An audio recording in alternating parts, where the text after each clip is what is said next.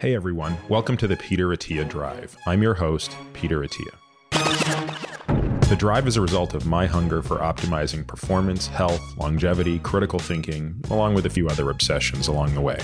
I've spent the last several years working with some of the most successful, top-performing individuals in the world, and this podcast is my attempt to synthesize what I've learned along the way to help you live a higher quality, more fulfilling life. If you enjoy this podcast, you can find more information on today's episode and other topics at peterattiamd.com.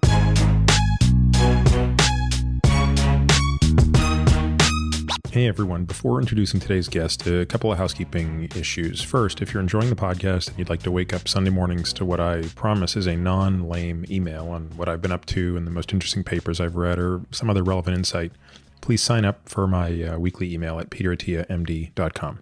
Secondly, if you have any questions on the papers, topics, or people, or anything that we discuss on the podcast, be sure to check out the show notes, which are at my website.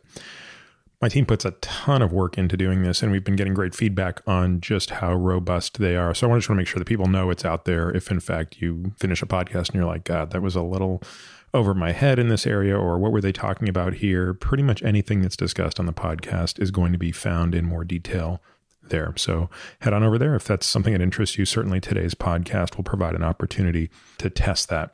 Third, if you're enjoying the podcast, it would be an honor if you would head over to Apple Podcast and leave a review. And if you don't like the podcast, I guess you can leave a review also, but I'm probably not going to ask you to spend as much time doing so. All right, on to today's guest. Now, this is going to be a slightly longer introduction than normal. Apologies in advance. If you positively absolutely don't want to hear it, just skip ahead, 5 minutes or so. If you're a low-carb enthusiast, you've undoubtedly heard about Dave Feldman and his cholesterol drop protocol and his take on what he calls lean mass hyperresponders, or people who go on ketogenic or low-carbohydrate diets see a very high LDL cholesterol and or LDL particle number. You've probably also heard that Dave is somewhat skeptical of the LDL is causal paradigm or thinking in atherosclerosis. So you're probably going to understand that out of the gate, Dave and I don't really see eye to eye on the genesis of heart disease. We go right into the conversation assuming people know the background. And the reason for that is I knew that this was going to be a long enough discussion anyway, and I'd already heard Dave on a number of other podcasts present his model and his observations. So I thought rather than recapitulate those things here, we would link to those previous shows, of which there are at least 2 or 3, including a couple of presentations on YouTube, so that you can kind of watch those if you're not already familiar with Dave's hypotheses. I do recommend that you familiarize yourself with these because, as I said, I didn't really make the time in this episode for Dave to go into the depth that he would normally go into. And again, that wasn't out of any reason other than I knew that we were going to have enough to talk about without that, and I didn't want to reproduce or recreate the wheel, so to speak.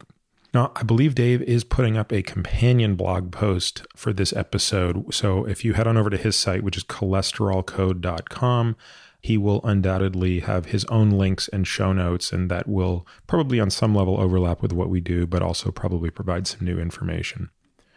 Now, we've got a kind of a special treat on this as well, which is Tom Dayspring, who, if you don't know who Tom is, you certainly will by the next week or so, because Tom is kind of my foremost lipid mentors. And I wanted him to make sure that anything that Dave and I said that wasn't accurate was sort of corrected. So he's actually taken a look at the transcript of this, which we usually pull together for our episodes. And he's kind of weighed in with some commentary, mostly clarifying and elaborating on some technical stuff, but even, as I said, correcting any mistakes that we've made. So hopefully Tom's clarifications to the transcript will be valuable to those who want to kind of get on the next level of detail. The show notes will have lots of links to graphics that help conceptualize some of these topics we get into. I mean, a lot of the time that Dave and I were talking, we were looking at diagrams and pointing things out. And so we hope to reproduce that for you. Now, before jumping into this episode, I do want to provide my summary and synthesis of where I've landed in my own mind when all was said and done. I think I came into this with a point of view, and I think I left with a slightly different point of view. And I think that it's actually kind of hard maybe to follow the logic in my mind as I go through the episode. So I thought in the days after we recorded this, which was in July this year, 2018, that I would sort of just put my thoughts down and sort of crystallize them. So again, kind of an unusual thing to do, but I do think that this is a complicated enough topic that it's helpful. ultimately, I am not convinced by Dave's model. And again, truthfully, I came into this maybe 20% thinking that there was a chance I would find the argument convincing, but I left with that number being a lot less. And I'll explain why. There were basically three reasons. The first is Dave was unable to explain to me the mass balance, meaning how does one account for the greater amount of cholesterol in and the greater number of the LDL particles. Now, it's possible that at the time of this podcast being released, Dave has given more thought to the questions I posed and has an answer for that. But no one, including Dave, is disputing that the phenotype of interest has more LDL cholesterol and more LDL particles. So therefore, there's only three ways this can happen. And these three ways are collectively exhaustive, but not mutually exclusive. First, you can make more cholesterol. Second, you can clear less cholesterol. And third, you can transfer cholesterol from other pools that we didn't see previously, such as cell membranes, into pools that we now look at, such as the lipoprotein.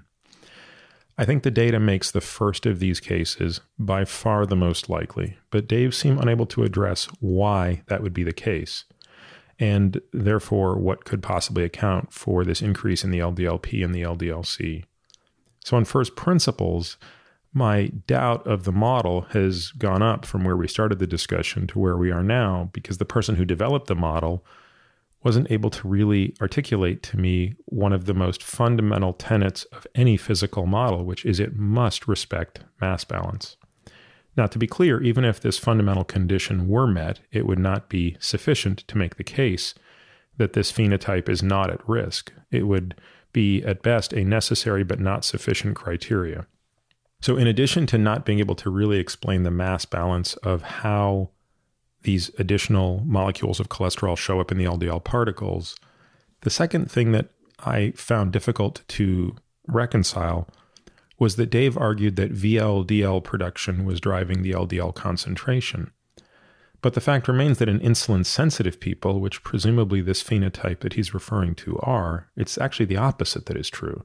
There were fewer, not more, triglycerides being exported from the liver, and there was less, not more, ApoC3 on the VLDL particles. This would actually reduce, not increase, their residence time. In other words, these so-called lean mass hyperresponders would actually have less VL to LDL conversion than, say, someone with type 2 diabetes. And I even point out in this discussion that even the person with type 2 diabetes does not have nearly as much VLDL as we might think they do. So I really see no evidence whatsoever from this energy model, which is, I believe, the terminology Dave uses, that we could explain this phenotype on the balance of triglyceride export through VLDL to LDL. The third point that I still was not able to fully come to grips with was that basically, even if you ignore the first 2 points I've made, which I would argue you can't, I'm still unconvinced at this notion that we should exclude the roughly 2,000 genetic mutations that are known to produce a phenotype of high LDL, high HDL, and low triglyceride. These are called natural experiments, and we have, as I said, about 2,000 of these natural experiments. And surely at least some of these cases, for example, the PCSK9 gain of functions, are excellent proxies for the key features of these lean mass hyperresponders. And yet to ignore them for reasons that are not at all based in our understanding of the physiology of this disease, for example, the PCSK9 hyperfunctions somehow having toxic endothelium reactions in response to this inability or impaired ability to take up cholesterol, despite there being no evidence of that being true, because there's no evidence that PCSK9 hyperfunctioning patients use an LDL receptor to take up cholesterol into their endothelial cells, is to basically say that one doesn't want to know the answer to this question. Now, I believe Dave is about as intellectually honest as anybody is in this space, and I've made no secret of my general disdain for the groups of folks that claim that LDL is not causal in atherosclerosis. None of this is to suggest that I can be entirely certain that folks of this phenotype with very high LDL are absolutely at increased risk for atherosclerosis, or to state that more technically, that their risk for atherosclerosis is commensurate with their lipid profile. I don't know that. And ultimately, I don't think we'll ever really know that. Nothing that Dave or I discussed could ever definitively make that case for the reasons that, make this study of lipids challenging. Science is based on skepticism, and certainty is forever elusive. So Science gets better and gets sharper through this type of discussion. But that said, a body of evidence produces a probability of accuracy. And in the end, the probability of one idea here seems disproportionately higher than the other. And as I said, coming into this discussion, I thought the probability that Dave's ideas were correct was quite low. But following this discussion, I feel, I would say, of a higher degree of confidence that his hypothesis is not correct. In other words, my confidence in the probability of his hypothesis being correct has gone down based on these 3 points I raise above. The idea of probability is the nuance that's sort of missing from this discussion. And that's what troubles me, I guess, is that people think that we're dealing with a disease that has one and only one risk factor, when in reality we know that atherosclerosis is incredibly complicated and is impacted by many things beyond the lipoproteins. But that doesn't diminish their role in the causality of atherosclerosis. In the end, I would ask you to make up your own mind, because ultimately anyone who's listening to this, whose LDL is through the roof as a result of going on a ketogenic or low carbohydrate diet, has to make a decision for themselves. And so I hope that what Dave and I have discussed here allows you to make a slightly more informed decision that you could have made before. And some of the other guests that I have already had on this podcast, including Ron Krause, or those that will be on the podcast, including next week's guest, Tom Dayspring, will allow you to further think through those issues. So without further delay, and with apologies for how long this intro took, welcome to this episode with Mr. Dave Feldman. Hey, Dave. Welcome to San Diego. Thanks for having me, Peter. You're here for a conference, is that correct? That's right, Low Carb USA. Got it. That would explain all of the low carb folks that seem to be in town this weekend. How many are going to end up showing up here? None. I'm actually leaving very early tomorrow to go to New York, so I will be missing this. I'm either deeply honored or very scared right now. No, I actually was going to try to talk to one other person too, but they bailed on me and took a better offer. So this is going to be a bit of a different episode, Dave, in the sense that I think this will be, even by the standards of this podcast, perhaps a bit more technical at times. And I think this will probably be a podcast where you and I have already spoken offline. I suspect a lot of what we discuss will need to be included in show notes, because there's just going to be so much visual stuff. There's so much data we're going to be talking about. And some of it's just quite graphical in nature, which is not to be confused with graphic. We will apologize in advance that this might be one of those shows when you're going to probably get the most out of it sitting in front of your computer. But nevertheless, hopefully we can certainly get some interesting stuff out of the way. I've been trying to think about how to set the stage for this, because I think it's safe to say many people listening to this don't know who you are and don't know what we're going to be talking about or why we're even having this discussion. So I'm going to take a small liberty of trying to synthesize some of what I've heard you say in the past, but then turn it over to you to clarify it and kind of put it in context. From my standpoint, I think you're one of the more thoughtful people on what I would call the LDL is not necessarily causal in heart disease camp. And so certainly there's a number of people out there for various different reasons who have argued that the causality of low-density lipoprotein in atherosclerosis is not a foregone conclusion. And in fact, there may be a subset of people in whom it's not quite relevant. And what you and I have done over the years is had email exchanges and things like that. And you've been very curious. You've done a lot of self-experimentation, which you won't find a more sympathetic audience for self-experimentation than me. And I think in large part, we want to kind of explore some of the deep lipidology around these ideas. But ultimately, it comes back to a question. And this is, I think, the question that, at least if I'm going to be selfish, is the question I care about, which is, today, I have to make a decision. And I mean that literally. So meaning at 5 o'clock this morning, I had a call with a patient. Luckily, he was in a different time zone. But we had to make a decision about his lipids. And I will have 3 more interactions with patients today, of which 2 will center around the same discussion.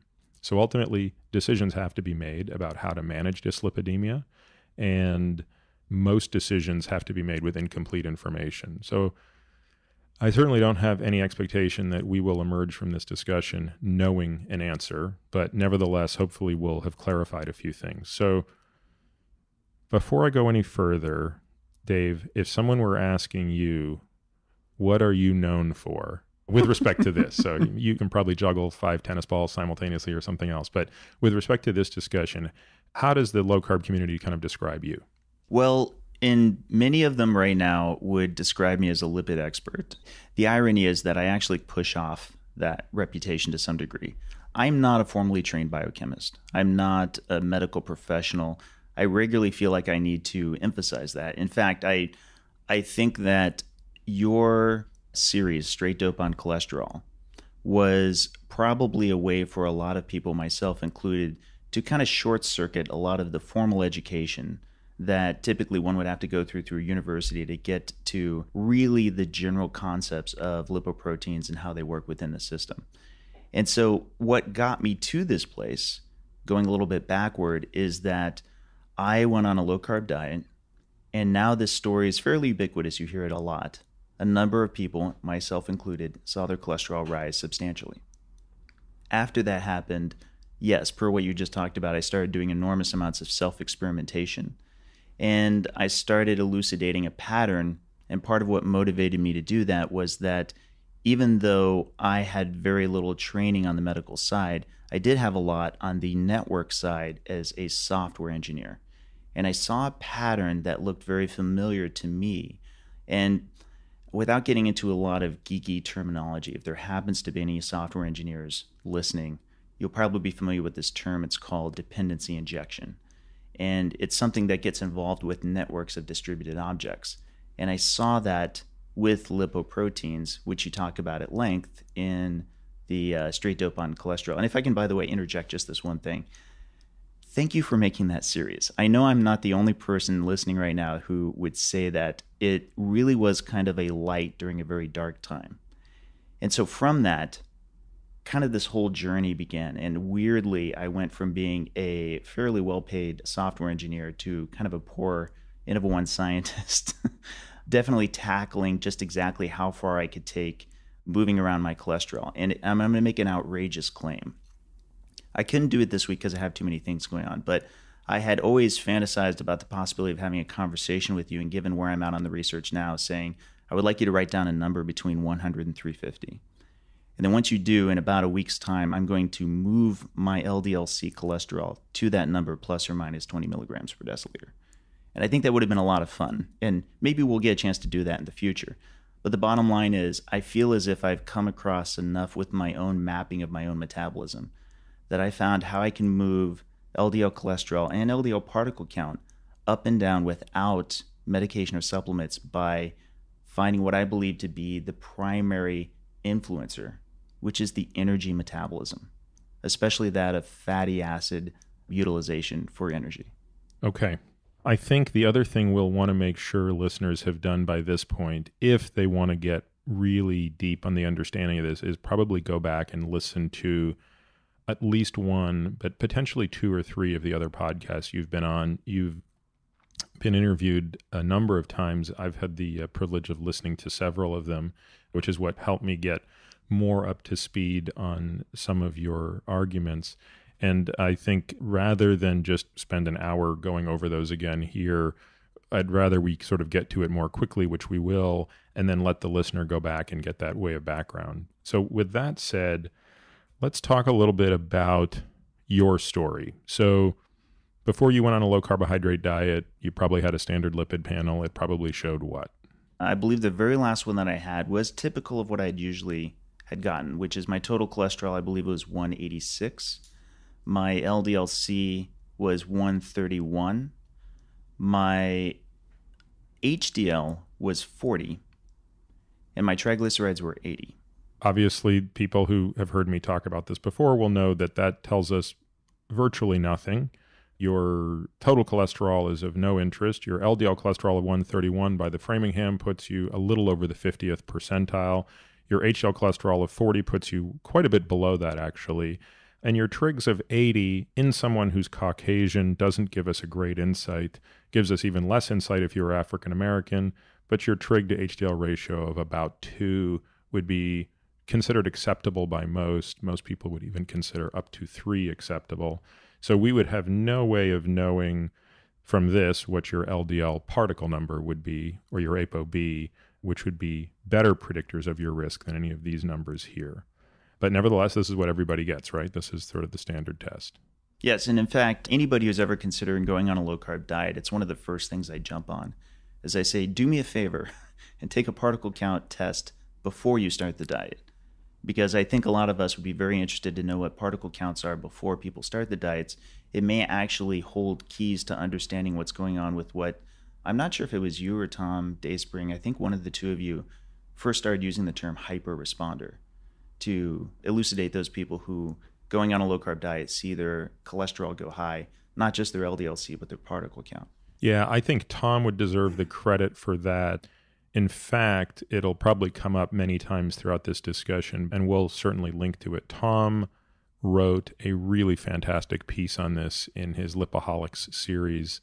I think it was in 2013, might have been 2014, but it was following a number of cases that he and I had shared back and forth about this phenomenon. I would add something else, Dave. If you're going to make a request that people draw the advanced lipid panels before, the other thing that is essential is that they get a sterol panel. And that's not to be confused with sterile like, IL. It's sterol, OL. And the reason for that is that there are basically four things that are moving LDL particle number. And when I sit down with patients and talk about this, we always start from this place, which is what moves the LDL-P. Well, three things that move it are generally cargo related, and one is generally clearance related. So the two things that move at the macro level the cargo is the amount of triglyceride it's carrying and the amount of cholesterol it's carrying, or to be more specific, cholesterol ester. So to get a sense of what its triglyceride burden is, you can get a crude sense from looking at the serum triglyceride level, though there are no commercially available tests, to my knowledge, that actually measure the triglyceride content of an LDL particle. At the research level, that's been done, and I have some data on a self-experiment I did in 2012 where we tracked the movement of cholesterol, ester, and triglyceride through all of my lipoproteins, including chylomicrons. And if it becomes relevant, we'll certainly go over that. I think you'll find it super interesting. Yeah, and I think it's worth stratifying that just for a moment for the audience. What you're referring to is if we do a blood test for triglycerides, that's inventory of all lipoproteins. So we're not actually gathering it on a per lipoprotein basis. And this is what you're saying, is this test will help, or at least what we're trying to elucidate, is exactly what it is on total triglycerides. The blood test tells us nothing about the triglyceride burden within the lipoprotein directly, but we know that that's one of the cargoes. And as a general rule, the more we see the triglyceride go up, the more we know we need particles disproportionate to their cholesterol content to traffic them. The next two things we look at that are also quote-unquote cargo related is the synthesis of cholesterol. It turns out we can measure that quite well. And we measure that by using a number of molecules, but most commonly a molecule called desmosterol, which is the penultimate molecule in one of the cholesterol synthetic pathways. So cholesterol synthesis begins, as you know, with the creation of a molecule from two molecules of acetyl-CoA, and many, many steps later, I believe it's north of 30. Yeah, it's 30. You'll have this pathway where you'll go from desmosterol into cholesterol. So when we measure the desmosterol level, especially when we measure changes in it, absent any other drugs, because there are some drugs that can interfere with the conversion of desmosterol to cholesterol, but we get a sense of what the synthetic function looks like. And so there are some people that are hypersynthesizers. There are some people that have normal degrees of synthesis, and there are some people that actually synthesize a relatively low amount. The third thing we look at are phytosterols. So these are plant-based sterols, which means we can't make them. But by measuring them, we get a clever insight into how cholesterol may be recirculated in the body. So again, I know you know all this stuff, Dave, but I think for the listener, it's important for them to get a little brush up on this stuff. Most of the cholesterol in our body is endogenous, meaning we made it and then we recirculate it. Maybe about 15% is exogenous, maybe less. It would depend on a number of other factors. But the majority of the cholesterol that you eat, and every once in a while you see a funny case study, and there was one this week about, guy eats 30 eggs a day and has low cholesterol. How is this possible? It's sort of an idiotic discussion that I can't believe we're still having. Even Ansel Keys noted this a million years ago. Dietary cholesterol plays a very trivial role in the circulating cholesterol pool because it has esterified side chains that can't be absorbed. Nevertheless, you make all this cholesterol. We'll talk about in detail, I'm sure, how it's trafficked. It comes back to the liver. A portion of that is secreted through biliary means. And now that biliary cholesterol, along with phytosterols, are brought in through this Niemann-Pick C1-like 1 transporter into the enterocyte, where the LXR gene basically tries to regulate how much of this stuff do you need. And if it's doing its job correctly, it jettisons out anything excess through this ATP binding cassette G5, G8. Of course, there are people that have deficiencies in all of these things that can lead to hypercholesterolemia. And in theory, the system should balance itself out. People who are very high synthesizers tend to compensate by being low absorbers and vice versa. So the long-winded soliloquy was for a reason. It's not only important to get the lipid and lipoprotein numbers, but it also helps to know those three things at baseline, one of which you get for free. You're going to at least get a benchmark of your triglyceride, but to also know your levels of desmosterol, which would be your proxy for synthesis, your levels of cytosterol, cholestanol, cytosterol. These things are phytosterols, meaning we can't make them. So the higher they are, the more we know we're absorbing sterol. The fourth thing that regulates LDL-P, so again, it's triglyceride burden, cholesterol synthesis, cholesterol reabsorption. The fourth thing is LDL clearance. Now, that is not as static as people would like to believe. It's probably not even as static as I used to believe. I used to believe that it was sort of genetically determined what your LDL clearance would be. And obviously, there's a great variability there. We see it all over. But it turns out that that is highly regulated at the level of the liver. So even though we can use a drug to demonstrate the variability of it, a statin being the most obvious example, statins are specifically designed to increase LDL clearance from the liver by decreasing liver synthesis of cholesterol. Other changes in cholesterol concentration throughout the body, probably the burden of reverse cholesterol transport and other things, will also impact that clearance. And the majority of LDL, of course, is cleared hepatically. So we don't have an assay for that. So this is the one where I always have to say to patients, the only way I can really figure out if your LDL-P skyrocketed because of defective clearance, which would, by the way, have to be a new onset of defective clearance, is if the other three things don't change. Or if they get better, meaning they all, I hate to use the term better or worse, actually, because this is really, they're neither better nor worse. They just are what they are, right? Right. But if the synthesis goes down, the absorption goes down, the trigs are largely unchanged, and the LDL goes up, the LDL-P goes up, then you know clearance has gone down. So most of the time you can't actually measure that unless you get lucky. And by measure, I mean sort of impute. So anyway, this is helpful, and I suspect this will offer an alternative hypothesis to sort of what we're seeing. But anyway, I apologize. I'm talking more than I should be. For what it's worth, what you just mentioned, I myself have not gotten a sterol test. I haven't actually broken down these, but I've been particularly interested in this. And for what it's worth, I've been looking forward to this because I think I may actually be just the stealth interviewer in the room, because I think it's just as possible I may be asking you more questions than you're asking me. I do want to add one thing to what you were just talking about on a lot of people who go on a low-carb diet and they know they're bringing up their total amount of dietary cholesterol, who then see a likewise increase in their serum cholesterol, the cholesterol in the blood. Naturally, because it's intuitive, come to the conclusion that must be because I am a hyperabsorber. I must be absorbing more cholesterol. Mm-hmm.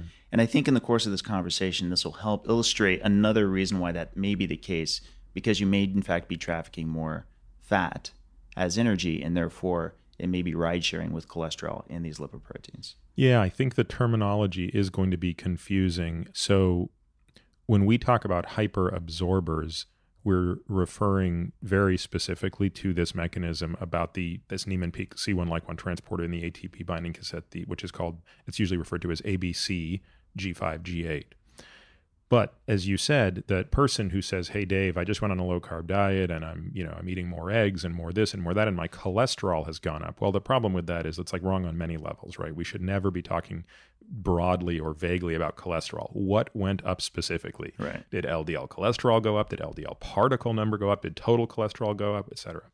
But it's quite likely that those two things are not causal, meaning the person who's increasing their consumption of dietary or exogenous cholesterol is also usually increasing their consumption of dietary fats. Absolutely. And as we'll talk about later, I'm sure, One of those subtypes of fats in a subset of susceptible individual seems to set off a hypersynthetic pathway for cholesterol, which when we get to it, I want to share with you my data set on hyper-responders, meaning these patients, which is what is the pattern of hyper-response?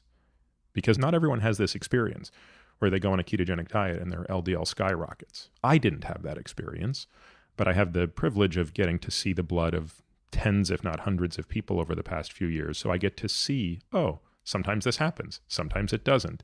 What else is going on here? So what year did all this start for you? In April of 2015 was where I got my second A1C of 6.1, which is a hemoglobin test, which suggests that I'm pre-diabetic. And that was with a triglyceride of 80. Yes, actually, that's correct. That was the very last time. That was that same test. Okay. So when I saw that, I then immediately felt compelled to go and learn everything I could on how to change my blood glucose levels, because also I had a fasting glucose of, I want to say like 103. And at the doctor's office, they said, well, yeah, this is the second year in the row, but we'll keep monitoring it. And I said, well, no, thanks. I'm going to start trying to figure out what it is that I can do to dodge type 2 diabetes, because it's rampant on my dad's side of the family. And so I started to go to diabetic forums. They were talking about this LCHF diet, which I would then find out is a low-carb, high-fat diet. I would then look a little bit further. I found out about the ketogenic diet, and it all sounded very interesting. And I remember at that time asking on the forum saying, okay, now wait a sec. How can I be sure my cholesterol won't go up? And at the time, the common answer was, well, it only happens for a few people. And even then, it's complicated, but it's really probably not a problem. And there wasn't really a very solid answer to it, but I felt at least confident enough that it was unlikely to happen to me. And therefore, I would go ahead and take the shot because my cholesterol numbers were generally pretty good. I did like hearing that it typically raised HDL, and that was the one thing my doctor would occasionally ping me for. He'd say, like it if your HDL was a little bit higher. So after I started, both my dad and my sister got enticed to do it as well. My dad's type 2 diabetic. His last A1C was like 8.3. My sister's not diabetic, but was hypertensive. They both get inspired. They end up going on the diet. To this day, now my dad's in the 5.9s, something along those lines. And my sister's no longer hypertensive when she's staying on the diet fairly well. The two of them get their cholesterol test before I do, after they start the diet around the same time. And both of them, I warned them in advance, their LDL cholesterol might bump a little. And sure enough, that is what happened to both of them, but it wasn't that concerning. I get mine a little bit later, about 7.5 months later, and mine skyrockets. So this is like late 2015. Correct. So November 2015, I believe my total cholesterol was 329. My LDL-C was 200 and I want to say 250. I can't remember, somewhere around there. And that was a very cathartic moment for me, at least as far as I'm looking at the lab work. I'm going, what the heck happened? How did I get to this place? And for 2 very miserable weeks, I found this guy, Peter Attia, who happened to already have a lot of data and a great series. I like engulfed your series, but I could hardly understand it at the time. And I started reading up on Thomas Dayspring. I found Tara Dahl. I started looking at just anybody and everybody who could say anything about lipids. And in the course of doing it, that's when I started seeing this pattern as I started like tweaking a little bit into Clinical Lipidology, the book. And when you say the pattern, just to be clear, the increase in LDL cholesterol in the presence of a low carbohydrate, high fat diet. No, I actually mean it being a network. Okay, so say more about that. Lipoproteins are a boat. This is going to be 101, but let's kind of do that for the listener for a second. They're lipid carrying proteins. And so your body makes them, and they make them at numbers we can't even imagine. They're measured in quintillions, which is like 1,000,000 trillions. And it's doing this both in the gut and in the liver. And when they make it, they're basically packing in lipids that these cells need. And in particular, they pack just about every kind of lipid, not just triglycerides, which your body uses for energy, but also cholesterol, which we're going to be talking about a lot, but also fat-soluble vitamins like A, D, E, and K. And it packs all of these the same container. But what's neat about it is this boat, in order for it to get to the cells that want to make use of it, need to have a complex system in place so that they can kind of special order what it is that they want to take off of these lipoproteins. And that's where it gets interesting, because the lipoproteins have these kind of snaky bumps on the top of them that are proteins that are the apolipoproteins. And hopefully we don't have to get too technical for the audience on that, but of course I'll appreciate it if we can. I think we're going to have to. But yeah, we're probably going to have to. But it's those apolipoproteins that you could relate on a computer side to like metadata, to like headers, for example, as far as where it is that they're going to go and why. And what excited me about, as I was learning about this, I was like, I don't know how much of this I'm projecting my own experience as a software developer, but this looks like a very complex series of distributed objects that clearly, if I'm looking at it from a payload perspective, is primarily an energy distribution network. It appears as if its primary job, more than any other job, particularly chylomicrons and VLDLs, are to deliver this fat-based energy to tissues. That's what they go out with, and that's what they come back typically not with, coming back to the liver. And because almost everything ends up coming back to the liver, this looks like it's a central regulator. And in that sense, this looks, in many respects, it has many attributes common to what we would call in software as a cloud network, something we use a lot. And it's very important to be able to do things at scale, but particularly with the level of interaction that goes on with the lipoproteins between each other. It's not like these boats go out autonomously and never have any interaction beyond just going to dock and dropping off their different cargo. They actually constantly connect with each other through things like cholesterol ester transfer protein, phospholipid transfer protein, and so forth. These are different ways in which they, in the process of moving through the bloodstream, actually have further interactions that move around the total pool that's being used by the entire system. And hopefully I didn't get too technical there, but you get the sense of it. In many ways, this has a lot of overlap with techniques that we use right now and how we build networks out of servers. So I think we do need to get pretty technical on this, because I suspect that you and I will draw different conclusions from the data. And in my experience, the easiest way to understand where those differences lie is to sort of start to get into some of the things that we would view differently. So I'll start with one thing that you said. So I like to be, I think, maybe clear on where I believe the chylomicron, the VLDL, the IDL, and the LDL are coming from, going, and what they're doing. Now, we can't actually know for certain any of these things. I've had some very interesting discussions with people about this over the years. And I've had one of the most brilliant lipidologists I've ever spoke to said, why do we have LDL? To which the answer is, it's just God's cruel trick on our species, because most other species don't have the LDL burden we have. I think a more thoughtful answer, though, is the overwhelming burden of evidence is that the purpose of LDL is to carry out reverse cholesterol transport. You alluded to this already. You basically have these three different lineages. This is a bit of an oversimplification of lipoproteins. You have these chylomicrons, which, as you said, are primarily getting fat from the gut and very rapidly undergoing a process of hydrolyzing themselves and releasing through an apolipoprotein called ApoC2 all of their triglyceride through interaction with something called lipoprotein lipase. So we have this rapid chemical reaction that very quickly gets rid of these incoming dietary and sometimes non-dietary, because I want to be clear that we can't really distinguish exogenous and endogenous fat in that pool, because you're going through that same recirculating process. But at the risk of oversimplifying, fat comes in the body. If you're on a high-fat diet, you're eating fat, it's coming in the gut. The chylomicron, which is its own little lineage because it has a different apolipoprotein, so it has this thing called ApoB48, as you know, that comes in, and then the ApoC2 interacting with the LPL is what's extracting that. Oh, yeah, great. Dave just whipped up a great picture, so we're going to link to all this stuff. Yeah, so Dave, if you can make a note of this one, and then that way when we're making the show notes, we'll link all that stuff. Okay, then you have another path we're not going to talk about much today, which is the HDL path. Totally different. These particles last much longer. They are primarily responsible for reverse cholesterol transport, of which there are two types. Reverse cholesterol transport means taking cholesterol from the periphery back to the liver.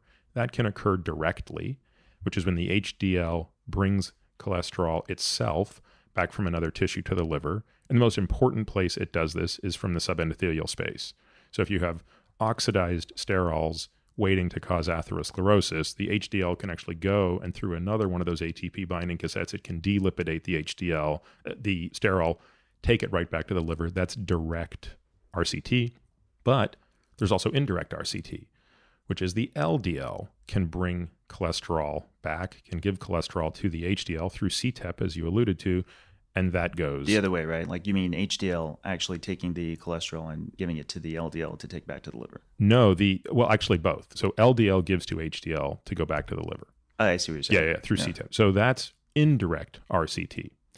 But it's that VLDL to IDL to LDL path that is governed by these ApoB, like their lineage is described by ApoB 100, which differentiates them.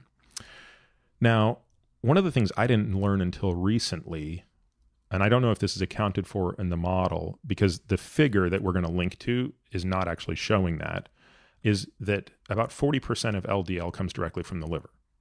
It's de novo created. Right. Tom Dayspring linked me to the study that I'd since read on this one.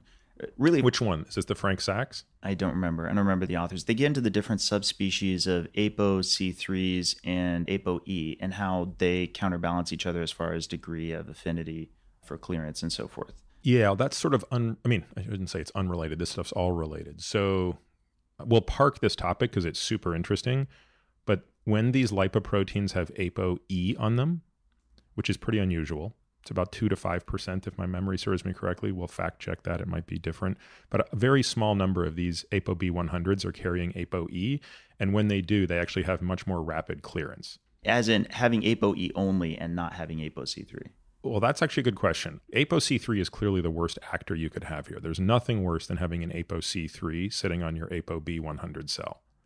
In fact, some would argue that may be the single worst thing you could ever have happen, because it increases the residence time of them. So we're going to come to this, I know, because you've written about remnants. I'm going to argue that we have no way of knowing what a remnant is without being able to measure ApoC3. Because when we look at a VLDL cholesterol, and I apologize to the listener, I swear we'll get back to our main point here, unless we actually know something more than just how much cholesterol is in VLDL, we have no way of knowing whether it's an appropriate remnant, what we call a physiologic remnant, or a pathologic remnant. And the pathologic remnants disproportionately carry ApoC3, which increases their residence time. And the same is true on LDL. I do want to follow up on that point, though. Yes. We absolutely will, because it's such an important point. And to me, it's one of the two most interesting clinical assays I'd like to see developed. I would love to see a clinical assay for ApoC3 and for LDL triglyceride concentration, which goes back to a point we had a few minutes ago. And for anybody listening who's developing that assay, please reach out to me, because for all the self-experimentation I do, one of the things I didn't mention is that I literally just did my 100th blood draw last Tuesday. I've obviously done enormous amounts of self-testing to do this, and that's exactly one of the things I want to check is how dynamic or not dynamic the distribution of things like ApoC3 are based on, for example, existing illness or the energy distribution and so forth. So anyway, I realize we're kind of getting in the weeds here. Yeah, you should have a low level of C3 because your insulin levels are quite low. So C3 tends to move with insulin.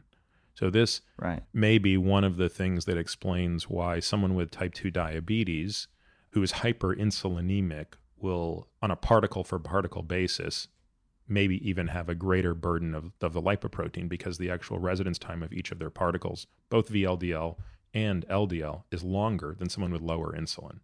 So you have this de novo creation of VLDLs, and you have this de novo creation of LDLs, and they form this circulating pool. But to my knowledge, we can't really differentiate those when we look at that snapshot. I can't tell, is that an LDL that came from a VLDL, or is that an LDL that came straight from the liver in that form? And that was actually one of the questions I had for you, was how, with a kinetic study, can you actually determine if an ApoB 100 lipoprotein that was secreted by the liver ever has, say, an ApoC2 on it? I think you and I would probably be in agreement that we don't know. We don't have any clinical way to measure that. Right. And in that sense, I fully concede that I can't be sure, even with the energy model, that the LDL particles that I'm seeing, the LDL-P, that I can say with any level of real confidence how many of the total proportion of those were truly for energy delivery. So I would argue that depends. This is where we get into the semantics. I would argue none of them are for energy delivery, because that's not what LDL does. But I think what you mean is, how many of them came from VLDLs that were trying to deliver energy. Right. Originated as VLDLs for the purpose of doing it. If the job of in the morning, let's say that your job is to deliver pizzas. Right. And that's your job. And you know what? It only takes you about an hour to do. And then guess what? The rest of the next 2 to 4 days, you're actually going to be patrolling the neighborhood. You're the neighborhood watch. And you're going around. You're also, helping to fix up people's houses or something along those lines.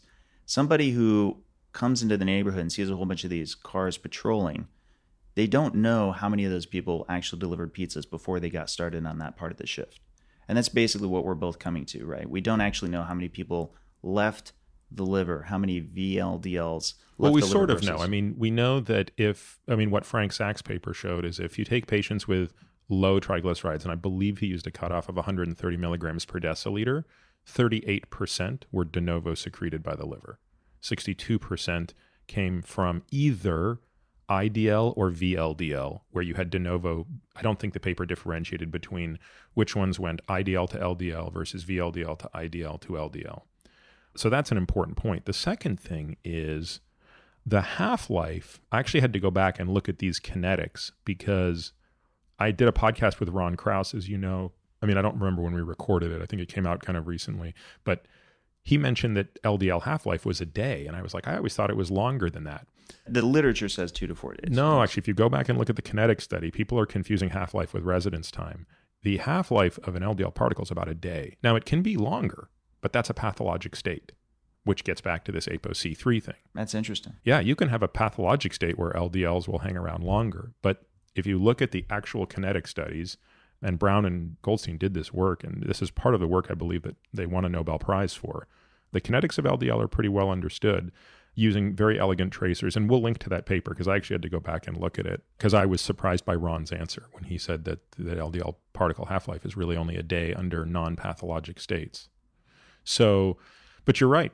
If I look at your LDL particles and I see 3,000 nanomole per liter, I do not know with absolute certainty how many of those your liver made directly versus not. But again, assuming you're insulin sensitive, assuming you fit Sachs's model of patient, that would suggest that, roughly 40% of those were just de novo created.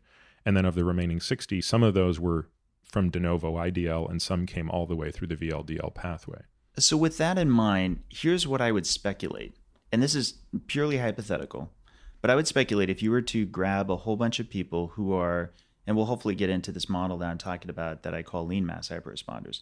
People who are at the far end of the spectrum. They are athletic, they are thin, and they are very, very low carb, and therefore see very high levels of LDL-C and LDL-P, but they also have very high levels of HDL-C and low levels of triglycerides. I suspect that they would show a very high rate proportionally of VLDL secretion, that they actually are trafficking a lot more for their energy, triglycerides, in VLDL particles, and therefore have succeeding LDL particles as to the explanation as to why their LDL-C and LDL-P would be higher. So let's use this as a moment, because I want to get into that in greater detail, but let's take that step back and have you maybe just put a little bit more color on what you mean by your lean mass hyperresponder phenotype. For those people who go on a low-carb diet, some subset, and nobody seems to agree on this because there's really not been any large study done on it. Some people will say it's 5%, some will say it's 30%, will, like me, see that their LDL, their total cholesterol, they will see both of those rise. Can I interrupt you for 1 second? Yeah. Have the people at Virta Health released any of these data? Because they would probably have the most rigorous database on this. Here's a little bit of my qualification here. The problem that I have is, at least with what we see at cholesterolcode.com, the blog that I have, we have lots and lots of hyperresponders that send it in. There is seeming to be a higher proportionality of people who are lean and or fit, who seem to be metabolically flexible. Virta, of course, its pool of participants, they had to start at, I hope I don't get this wrong, but I believe that their BMI is at a much higher level when they started. Well, it's a company, obviously, that is dealing with patients with type 2 diabetes. So, yes, they're not going to be disproportionately lean and fit to begin with. Right. So you're saying that basically wouldn't be the ideal pool to observe this phenomenon? I would prefer a broader base. Okay. All right. Sorry. So with that said, it's absolutely true. They've got some of the most pristine data. They also have that data that I would be looking for where they get NMRs, for example, before the participants start. So that was nice too. They're going to have so much great data that comes out of that. But getting back to hyperresponders, per what you were talking about before, this was what we called people, and this predates me, who would go on a low-carb diet, would see their LDL cholesterol, their LDL particle count climb. And then there seemed to be a subset, and I wrote about this about a year ago last month, of people who are on the furthest end of the spectrum actually tend to have the highest levels overall of LDL cholesterol, but also have other things in common. This pattern is very distinctive. They would have, say, an LDL of 200 or higher. You mean LDL cholesterol? LDL cholesterol of 200 or higher, HDL-C cholesterol of 80 or higher, and triglycerides of 70 or lower. And this is so prominent to the extent to where I even did this kind of recently at another conference. I called out another speaker to where I said, I'm very interested in your lipid numbers because I think you might be a lean mass hyperresponder. And she said, well, I hadn't actually taken it in years. And we tested it on the spot and it hit all of those points. Her LDL-C was 189, her HDL-C was 80, and her triglycerides were 70. And this seems to, so far, span across all sorts of, for example, ApoE types, ApoE 3-3s and 2-3s, as well as the 3-4s and 4-4s. And we have not been able to identify any other SNP or anything that's clearly associating this type. Including the PPAR alpha and PPAR gamma? That's one of the ones I wanted to follow up on, particularly since I heard your podcast with Rhonda.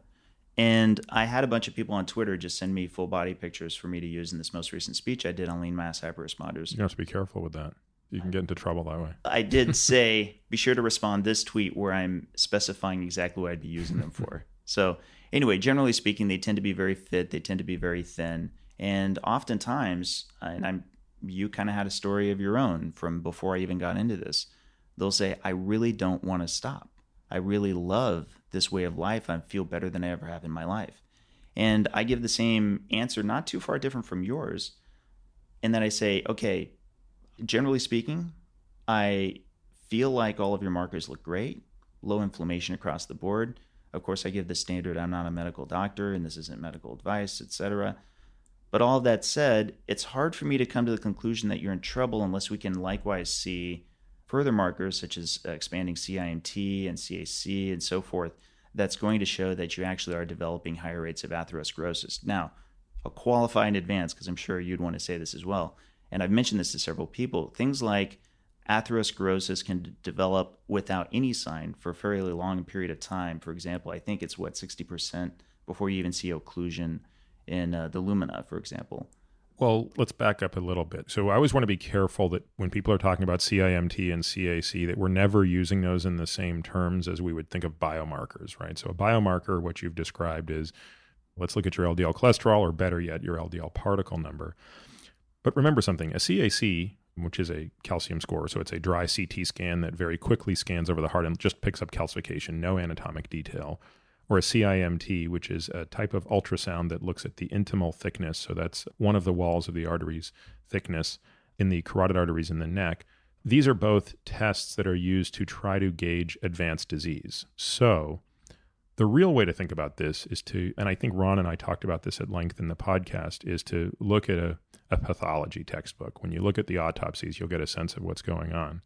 Long before you have luminal narrowing, which may or may not accompany a problem, you have a very clear documented path of what this disease does. So again, I think you know this, Dave, but I think for the listener, it is worth repeating this if they don't want to go back and read some of the posts I've written on the progression of atherosclerosis. When we're born, we have these beautiful arteries.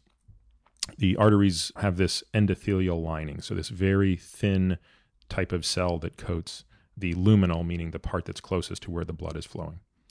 So there are spaces between these, and via diffusion, lipoproteins get in there and out of there all the time. This is relatively well understood to be a gradient phenomenon. So the more of the lipoproteins you have, the more of them that are going to go in.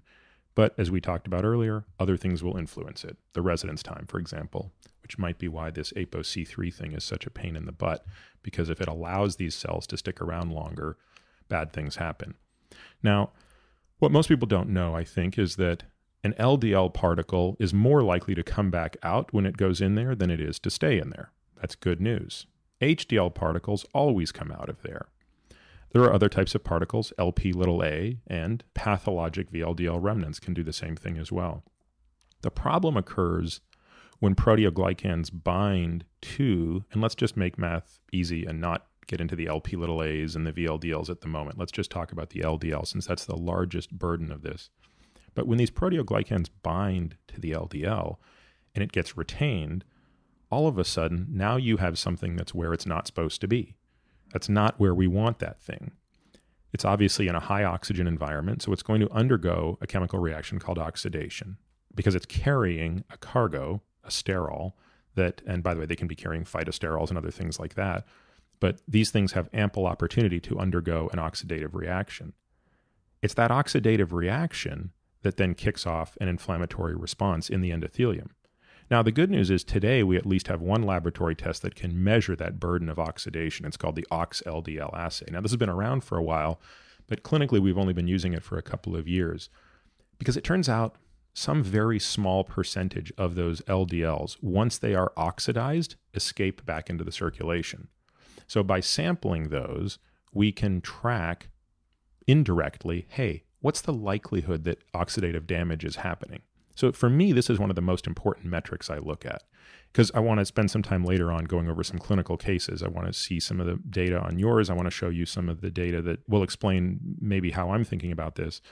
But this oxidized LDL, which is well documented and described in different quintiles, right, is giving you a small sample of what's going on. But for the listener, it's important to understand that when you get a blood test, that's not telling you what's happening in your artery. Right. It's giving you probabilities of things that are largely stochastically governed that are going on in your artery. And the ox-LDL is no exception. Even though it's a beautiful marker, it's still dependent on the idea that a subset of those oxidized sterols are now escaping. Can I actually ask a little more on that one? So we already know that LDL particles, specifically ApoB100 at the LDL stage, have alpha tocopherol, I think is how I'm saying. Basically, it's vitamin E, right? As part of the antioxidant defense system.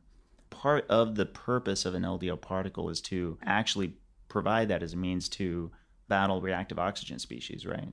I don't know about that. And if it were solely true, it would make me wonder why people with LDL deficiencies wouldn't have deficiencies of those processes as well, whereas to the best of our knowledge, they don't. Because I've actually been wanting to get into this a lot more recently. And correct me if I'm wrong, basically there's a certain degree with which you've got vitamin E on board.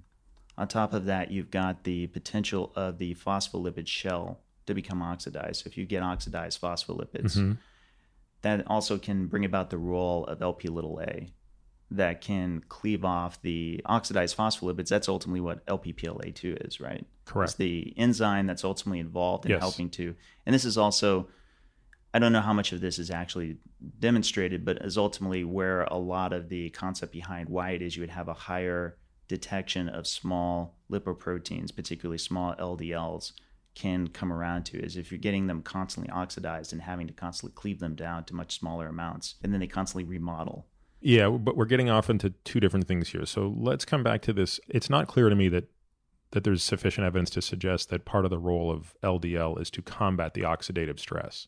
Okay, let's put that as homework that we'll catch up on after this. But this is relevant for whether or not we're detecting oxidized LDLs that had never entered the intima, right?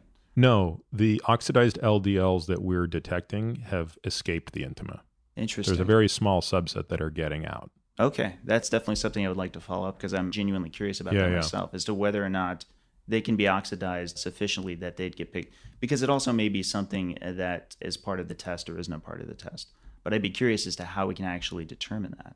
Yeah, meaning what you're basically asking is how do we know they weren't oxidized never inside the subendothelial space? And that's a fair question. I don't know the answer.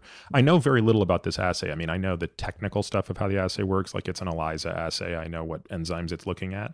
But the broader question is, without a tracer, do we know if that LDL has actually been in the subendothelial space where it was bound, oxidized, and then escaped or liberated? So fair question. It's certainly relevant to this larger question of the value of LDL particles as to whether they play an important part of the immunological role. Well, they do, probably nowhere near as important as the HDL particle, which is probably why the HDL particle has such a long residence time.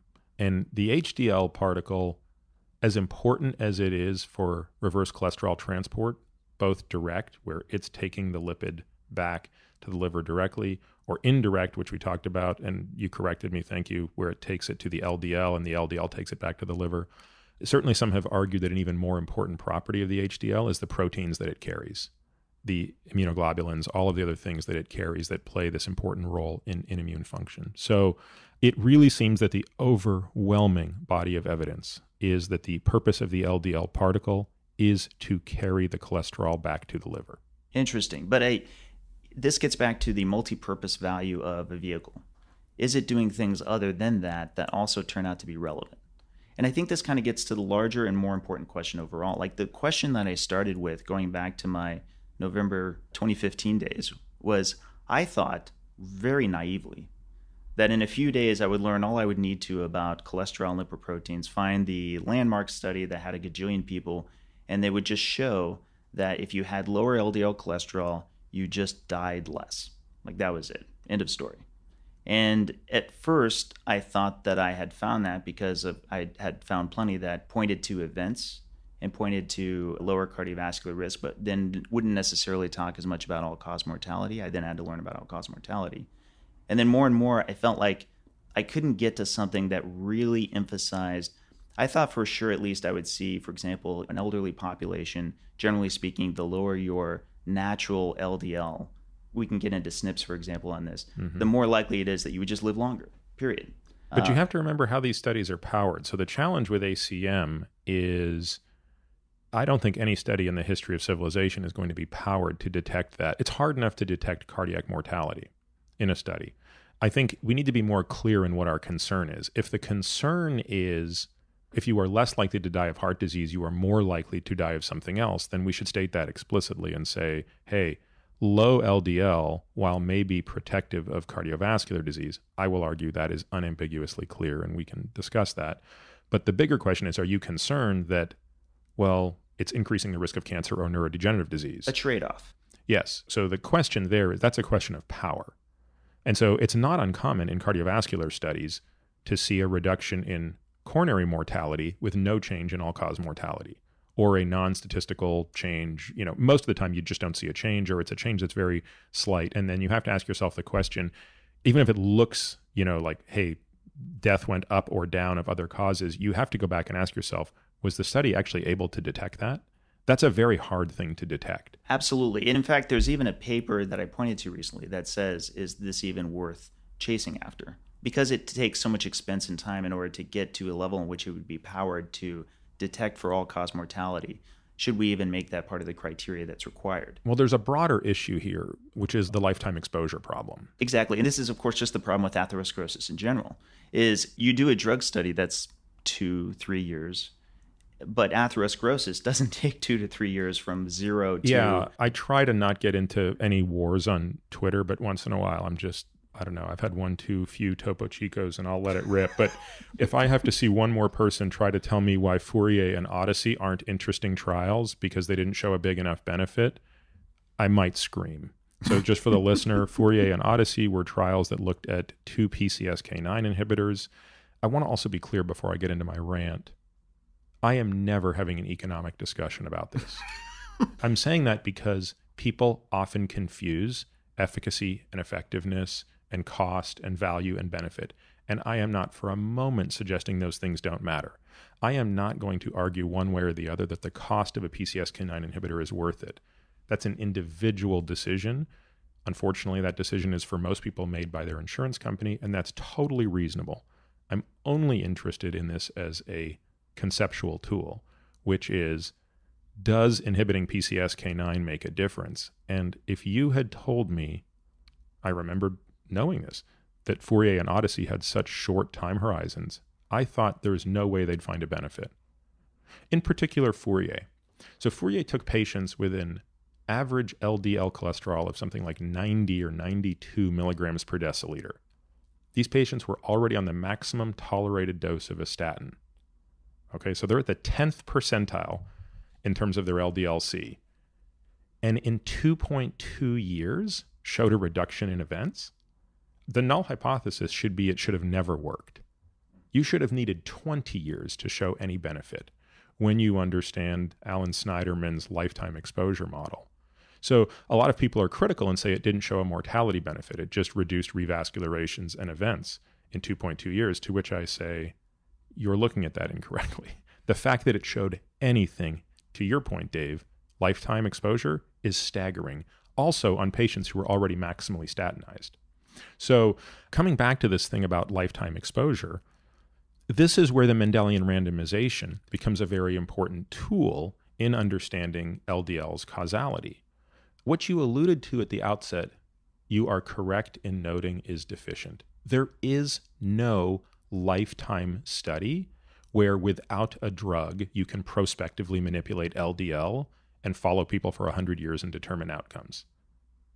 That would be the ideal study. Yeah, that would be. Okay. You talked about this in the straight dope. I know. I remember sort wand, of going on. That's right, the magic wand test. Yeah. And I think it's worth plugging in something important here.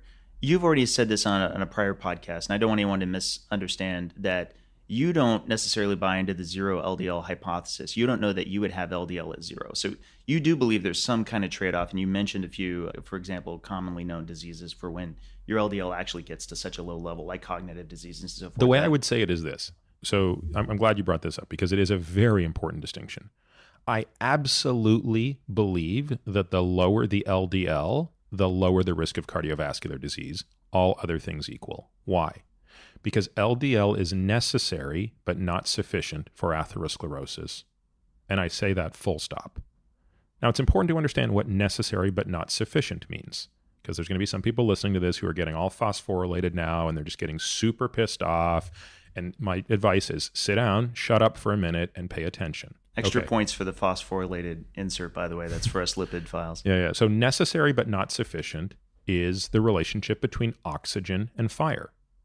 Oxygen is necessary but not sufficient for fire. Can you have oxygen and not fire? Yes. Can you have fire without oxygen? No. The lower the concentration of oxygen, the less likely you are to spontaneously get a fire. So, and again, that's a bit of an oversimplification because there are so many other factors. Endothelial health and oxidation and inflammation, of course, are so important here. But the problem I have with the zero LDL model, which again, I think I don't want to speak for people who, but I think what people are basically saying is there's a subset of people in the medical community who are saying we should just be driving LDL to zero because, that's the best thing. Well, my view is, as you said, no, that's not necessarily the best thing. That might be the best thing for the heart. In other words, it might be the best thing to lower the risk of atherosclerosis, but it's irrelevant because it might come at other costs. And so it depends on your point of view. I do, from time to time, get into arguments with other physicians who take care of my patients as well, because I'm not a primary care physician, so I have to share my responsibility with other physicians. And about twice or three times a year, I do have to sort of go to war with one of these docs, and it's usually over one extreme or the other. And the most recent example of this was a patient of mine who came to me on 80 milligrams of Lipitor, which is the maximum dose of Lipitor. He had a very high calcium score and a very bad CTA, but he had not had an event that we knew of. But for all intents and purposes, this is a secondary prevention patient, meaning we define secondary as has he had an event or not? Well, he has had an event. His event is look at his coronary arteries, right? But nevertheless, he came on 80 milligrams of Lipitor. And his LDL cholesterol was very low, but his particle number was not quite at goal. The goal for a patient like that would be 10th percentile or lower, given how aggressively you're managing. He also had a slight elevation of Lp(a). So I added Zetia, which, because he had very high levels of absorption, not uncommon given how much his cholesterol synthesis was being hit, and that brought him into goal. So now he was totally at goal. His cardiologist was happy. I was marginally happy, but what I didn't like was his desmosterol level was now unmeasurable. Now, it turned out it was unmeasurable before, but I was so fixated on just trying to get him in the right zone. But now we had some breathing room, and I said, now that I'm thinking about it, oh, and by the way, in the interim, Repatha and Praluent had been approved. These are PCSK9 inhibitors. And I thought, this guy has no measurable cholesterol in terms of synthetic function. So it's very, very low. Now, A lot of people are right now going, aha, that's the problem with those statins. They inhibit cholesterol synthesis. Well, careful. That's true, but every cell makes more than enough cholesterol for its own use, with maybe a couple of exceptions. Gonadal tissues, steroidal tissues, during periods of high stress need to borrow cholesterol from other tissues. But for the most part, every cell can sufficiently produce its own cholesterol. I think you're right on the most part. I'm not sure if I'm convinced that your body's running a buffet. That's the bloodstream. The bloodstream is this buffet of things that the body anticipates it wants to make available on demand to cells. And I believe, again, this is kind of just the engineering approach. But we don't know that's true. That's a hypothesis. With respect to the lipoproteins, at least. Absolutely true, a hypothesis, but it's not been proven to the other side as well, right? We can see that the synthesis can happen within most cells to be able to make their own cholesterol. Do we have even in vitro studies where we can actually observe that every amount of cholesterol that they would need would ultimately be synthesized, even under periods of stress, like, for example, muscle repair and growth? Well, we have natural experiments, right? We can look at the A-beta hypolipoproteinemia patients who can't traffic cholesterol. Therefore, they would be entirely dependent on their own cellular endogenous production, and they seem completely fine. So that's not proof, because we don't have proof, to your point, but it's certainly evidence to suggest...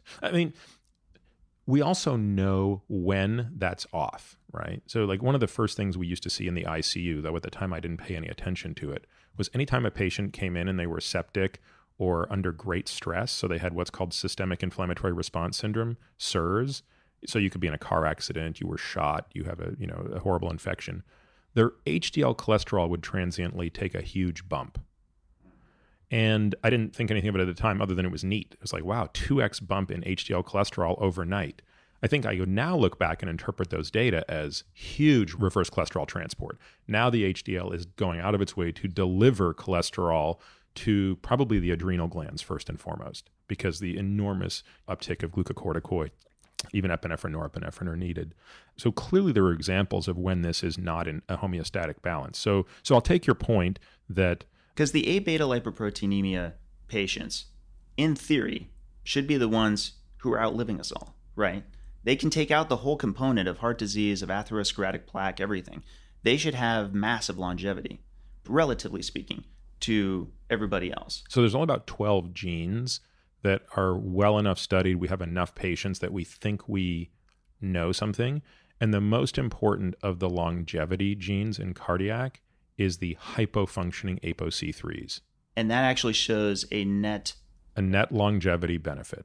So work out of Albert Einstein has identified these roughly a dozen genes, and the hypofunctioning ApoC3s, most of those genes are like GHR, IGF, ApoE would be one, right? So ApoE2 would carry with it protective benefits in terms of longevity, both cardiac, but more of it is neurodegenerative. But it's those C3s. In fact, as we have kind of alluded to a couple of times, I believe there's an antisense oligonucleotide in clinical trials now trying to impair ApoC3. So now that's becoming a therapeutic target. Dayspring alluded to that one, actually. Yeah. And again, this is one of those drugs that might not have much of a benefit in an insulin-sensitive person. They may have already captured that benefit by lowering insulin levels. Well, and that's actually part of what this kind of energy model, and particularly that with hyperresponders, specifically lean mass hyperresponders, comes back to. I know you don't necessarily hang out on Twitter too much, but you know that I have had...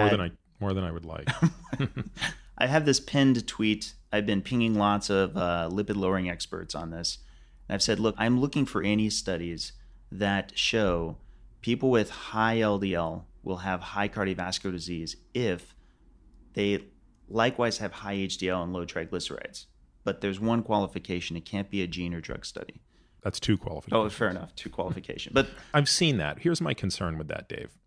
I have no doubt in my mind that you are a truth seeker. I don't think that's true of necessarily some of your peers. I do think a number of your peers are deluded and so filled with their own confirmation bias and so unwilling to acknowledge that their precious low-carbohydrate diets could be hurting them, that not with malicious intent, but with blind carelessness, they are absolutely ambivalent to anything. I don't put you in that category, so I will challenge you in the following way. Great. When you say, show me an example of something that is not a genetic study that can point to that phenotype, the reason I would call issue with that is, why would you limit yourself from genetic studies? It's sort of like me saying, show me, like, I want to know if there are people who are 6 feet tall. I think they might be, but I've never seen one. So if you can go into a kindergarten class and find me one, I'll believe it. But you must limit yourself to the kindergarten class.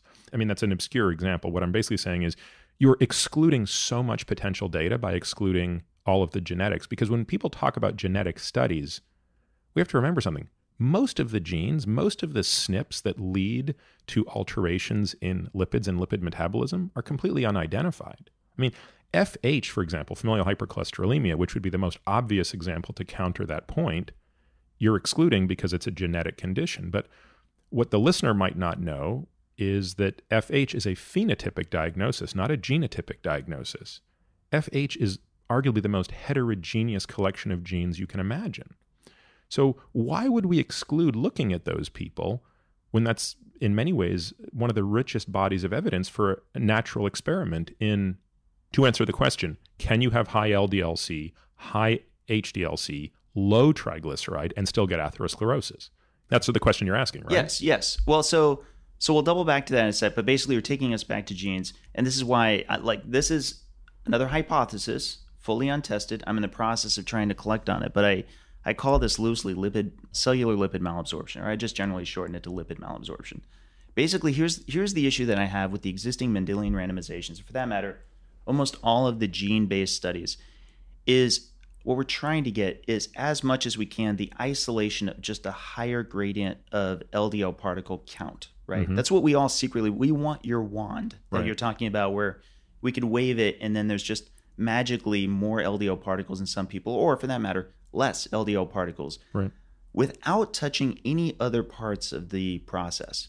The problem is that I believe I'm keeping a list of my own S&Ps of those genes that are either resulting in higher or lower LDL-C. And unfortunately, of the ones that I find in the Mendelian randomizations, they don't just result in the higher LDL-C and LDL-P. They also come to be that way because there's a lack of lipids or lipoprotein uptake by the cells. Therefore, particularly with endothelial cells, you've got to be concerned that that could cause dysfunction, and therefore could be a reason for why you would have higher levels of atherosclerosis. And this is why, I'm trying... Wait, sorry, explain that part again, the last part. Endothelial cells being dysfunctional. Yes. Would that be potentially problematic for atherosclerosis? Yes. Okay, then why would we want to look at any SNP that would in any way impair or inhibit them relative to a normal person's endothelial cell? Why do we believe patients, or a subset of patients with FH, as a result of their FH, have defective endothelial cells? Well, if you've got defective LDL receptors... There's no receptors on the endothelial cell. It's diffusion mediated. Yes, but you've got the receptors with the adipocytes, right? Yes, but at least 20, if not 40% of LDL uptake is not even receptor bound in the body. Okay, but what about that which And not all cases of FH have receptor deficiencies. So there are at least 2,000 vaguely identified genetic causes of familial hypercholesterolemia. They have fewer receptors.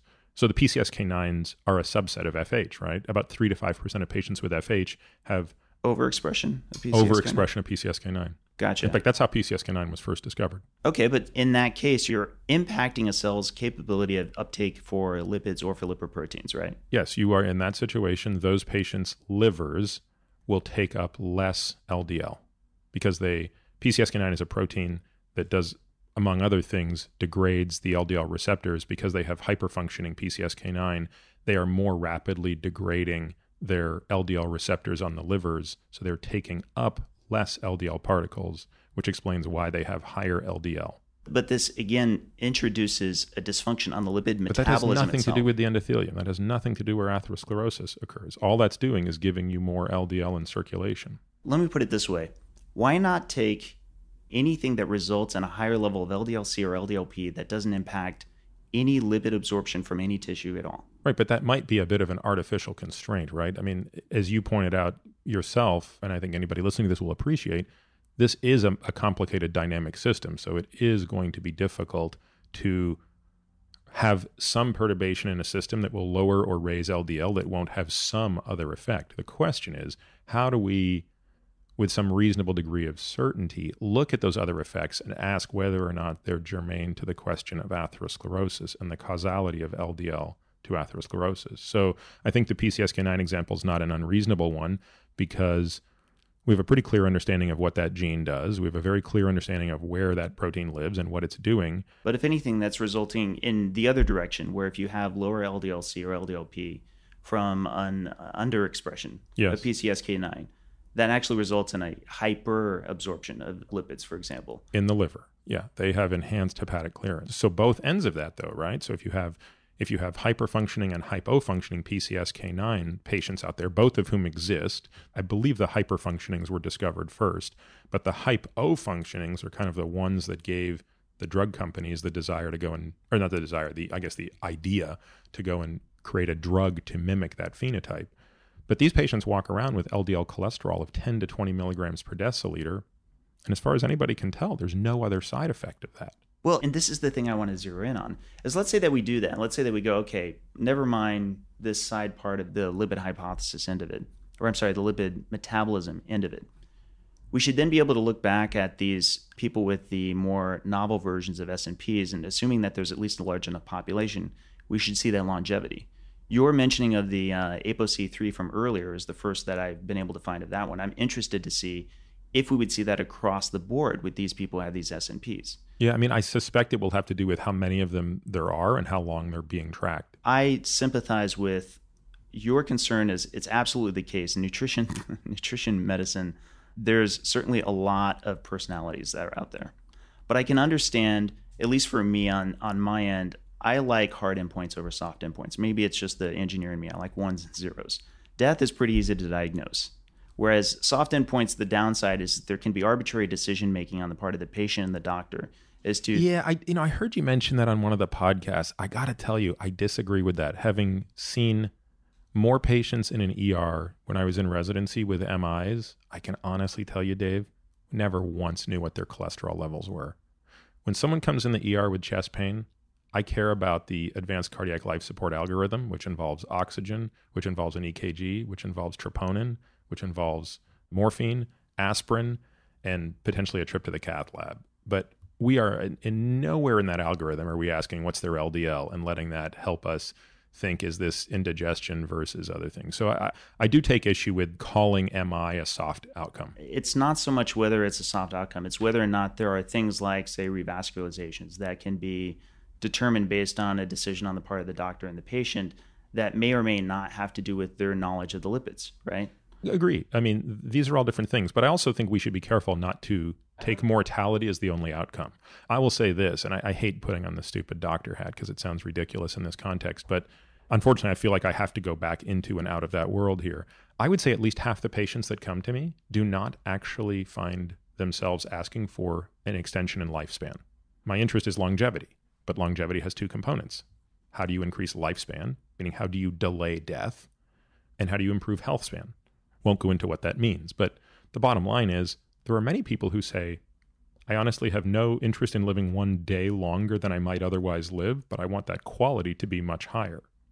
So if we're going to say, and I don't necessarily agree with that. I think the bigger issue is a statistical one with all-cause mortality, but nevertheless. But you're going to modality. Like if somebody has an MI and it actually impacts their quality of life afterwards. Yeah. Right. What if your quality of life is decreasing as a result of a procedure, necessary or otherwise, or an MI, or a decrease in ejection fraction? Because remember, about half the people who first present with atherosclerotic coronary disease present with sudden death. But half the people don't, right? Half the people go through MI, stroke, God knows what else that follows. So again, I see it as my chief responsibility to delay the onset of death. If a patient decides that that comes at too great a cost, that's great. That's their decision. In the end, the patients decide everything. But going back to what got us here, I am convinced that if patients didn't have LDL, there would be little to no atherosclerosis if you could give them no LDL over the duration of their life. If a patient comes to you and they've already got disease and you lower LDL, I don't think that that gets them out of the woods. I think that that's sort of just stochastically moving them in the right direction. What we have to be careful of, and kind of going back to that patient I was talking about, is we have to be able to identify the patients in whom the risk of LDL lowering is starting to cause a problem elsewhere. meaning they're incurring an unacceptable risk elsewhere. And in the case of this particular patient whose desmosterol levels had now become unmeasurable, my concern was we have overdone it with him on the lipid side. There's a safer, easier way we can lower his LDL without impairing his cholesterol synthesis because of the limited, but to me quite convincing data on the plausibility of Alzheimer's disease in patients with overly suppressed cholesterol synthesis. So I want to be really clear when I repeat that. I am not suggesting that statins cause Alzheimer's disease, which I know the blogosphere loves to talk about. If anything, statins slightly increase the risk of diabetes in susceptible people over a great period of time. But at the population level, there's actually no evidence that statins are causing Alzheimer's disease. However, I think there are a subset of patients who are susceptible, and you have to be able to identify those patients. And that's the problem with population data, as you know, is you can lose the nuance. The nuance is you, right? What matters to you, Dave? In the end, I don't really care what your LDL is. I care about you not getting atherosclerosis. Right. And if there is indeed someone walking around out there with an LDL cholesterol of 300 who's not getting atherosclerosis, and there are indeed examples of that, then that's great news. But we have to sort of use this heterogeneous population-based data to then try to probabilistically figure out what do you want to do with somebody at the individual level. So with this patient, in the end, after a lot of fighting, the decision was we're going to put him on Repatha, or we're going to start cutting down the Lipitor until we get that desmosterol to bump. And so we're still in the process of doing that, actually.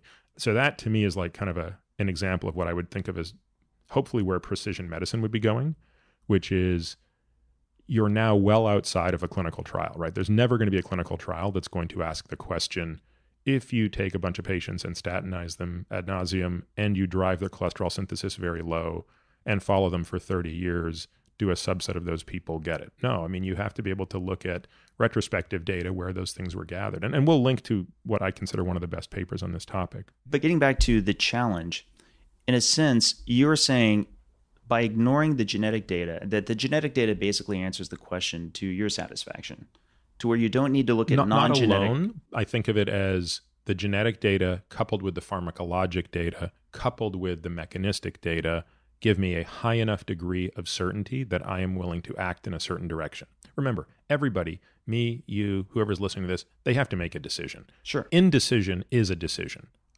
So when you showed up with a hemoglobin A1C of 6.1, did you have type 2 diabetes? Nope. Your doctor said, hey, I'm cool just waiting. But you said, no, indecision is not a decision anymore. I'm going to do something about it. Because presumably you said, look, I have a family history of this. I think I have a sense of what the progression of it is. And quite frankly, I don't want to wait until I have this disease to do something about it. So you decided indecision was not a viable decision. Sometimes indecision is a reasonable decision. But the point is people have to understand they are making a decision whatever they decide to do. Absolutely. Well, and for what it's worth, as I say outside of here and as I'll say on this podcast, as I actually just said at the speech, I don't know if you saw the one that I did from last month, I told people I prefer they not be echo chambering. I prefer they find everything that challenges from every side. So with that said, going back to the lean mass hyperresponder, you would say, given what you know right now, given everything we've just talked about, that they are at high risk of cardiovascular disease. Would that be correct? I'd want to know more data, but yes, if I didn't know anything else other than... Let's say all cardiovascular risk markers save LDL of 200 or higher, LDL-P of typically 2,000 or higher. Mm-hmm. Everything else is just pristine perfect, like CRPs at the floor, their LPPLA, maybe. Let's look at this patient here. So we'll link to these labs. I asked this patient, this is a patient I saw last week. So that's the only reason I printed this up, because I see this so often, but I'm like, let's just get the last one. So this is a gentleman who's been on a low carb diet for a couple of years, is achieving amazing success with it. He's a new patient to me, but he's been around the block on this stuff before, and he's got an amazing history of his labs going back many years. So I've seen what he looks like on and off all of these therapies, on and off drugs, etc. But he's one of these guys where across the board looks fantastic, right? His glucose disposal is remarkable. His insulin levels are very low. His C-reactive protein is 0.3. So everything looks good. So read off some of his numbers just for the folks, Dave. He doesn't quite meet your lean mass because his trigs might be a bit higher, but talk to me about this guy's numbers. So total cholesterol is 504. Is that high? I know what you're doing there. No, I'm just kidding. I get this all the time where somebody sends me just that number. No. Okay, go ahead. But anyway, total cholesterol 504, LDL-C direct. And it's worth emphasizing just real quick for the listener when they say direct, it's very important to notice that because usually LDL-C on a typical lab is actually calculated through the Friedewald equation. So when it's direct, that actually is a direct measurement. And that matters for remnant. Hope we'll get a chance to talk about We will remnant. talk remnants for sure. So LDL-C at 362, HDL-C at 94, triglycerides at 125. The very first question I would ask if somebody was sending this to me is whether it was fasted or not. Yeah, this was, but I've gone back and looked at all of his other trigs, and he actually normally does reside below about 70. Oh, he does. Yeah, Okay, yeah, so yeah. he would be typical for lean mass. Yeah, he index, might right? have just eaten dinner a little too late or something. I'm not sure what was going on. Do you want me to keep going on the particles? Yeah, go Okay. hit the part. So ApoB is 283. That actually is a little higher than I'm used to seeing. LDL-P is above 3,500. Small LDL-P is at 1,483.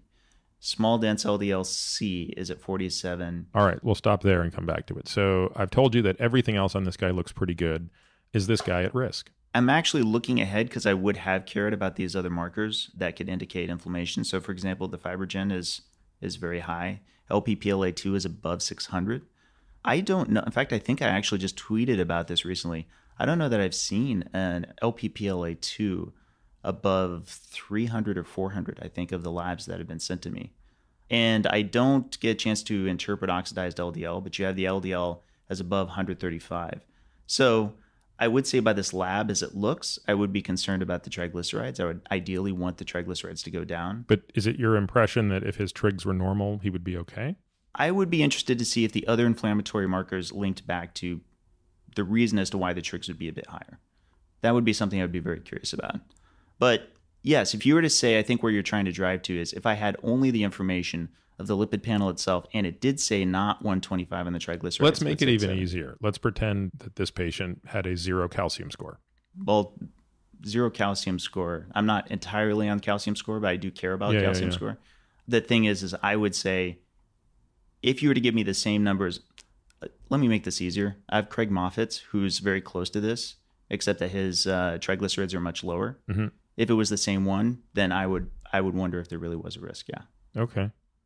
So again, that is a decision that every patient's going to have to make in that situation. In the case of this patient, I feel very strongly that he is at increased risk, though I think on many other metrics, I think his risk of cancer, he's actually an ApoE2/3, this patient, so his risk of dementia is going to be a bit lower. He's metabolically quite flexible. But if his other inflammation markers were low, like the LPPLA, the OXLDL, all the stuff that was below, would you feel he was at risk? If the only thing that was different was... I would still feel he is at risk because, again, this is one of the 3 legs of the stool, right? It's the burden of lipoprotein, it's the endothelial function or health, and it's the inflammatory response to it. And I can't measure number 2 very well, right? And even number 3 is pretty kludgy, meaning all of these things like fibrinogen and CRP are not very specific. So you have to sort of at the individual level be very careful you don't draw too much of a false sense of confidence. But looking at him, he has among the lowest asymmetric and symmetric dimethylarginine levels I've ever seen. These are staggeringly low. I would have expected those to be through the roof. So ADMA and SDMA are things that we use to look at endothelial health. They inhibit nitric oxide synthase. So when ADMA and SDMA are elevated, you're inhibiting nitric oxide synthase. You have less nitric oxide produced in the endothelium. You're more prone, obviously, to constriction. I've never taken that test. I'd be interested in trying it. Again, just because I'm cheap and I didn't want to print up a bunch of paper, I only printed 2 pages of this guy's labs because those are the 2 that are most relevant. But you can take my word for it. The others were exceptional, right? Like this is a guy who looked really good across the board. The question is, should anything be done? Now, if this patient had a negative calcium score, which he did not, but if he did, I would have still recommended lipid-lowering therapy and or modification of diet. Why modification of diet? Because I've now seen more of these patients than I can count, and there is a pattern that is emerging. And I think I wrote about this in one of the cholesterol things. But the pattern that always occurs in these folks, and I say always with a relatively small n, maybe there's 30 of these cases I've seen, is this exact pattern. This one he's like a perfect example of. So his desmosterol is very high. Remember what we talked about at the outset. Yes, definitely. When a patient's LDL particle number is through the roof. You go through the checklist. Are their triglycerides high? No. There's no way in hell a trig of 120 accounts for someone being above the 99.9th percentile of LDL particle. Does he have an LDL receptor defect? It turns out I don't think so, because I've seen his, even though I haven't seen his LDL-P, I've seen his LDL-C off a ketogenic diet, and it was 125. Right. Is he lean and or fit? He is. Okay. Yep. So his cholesterol synthesis is through the roof, and his cholesterol absorption is quite high as well.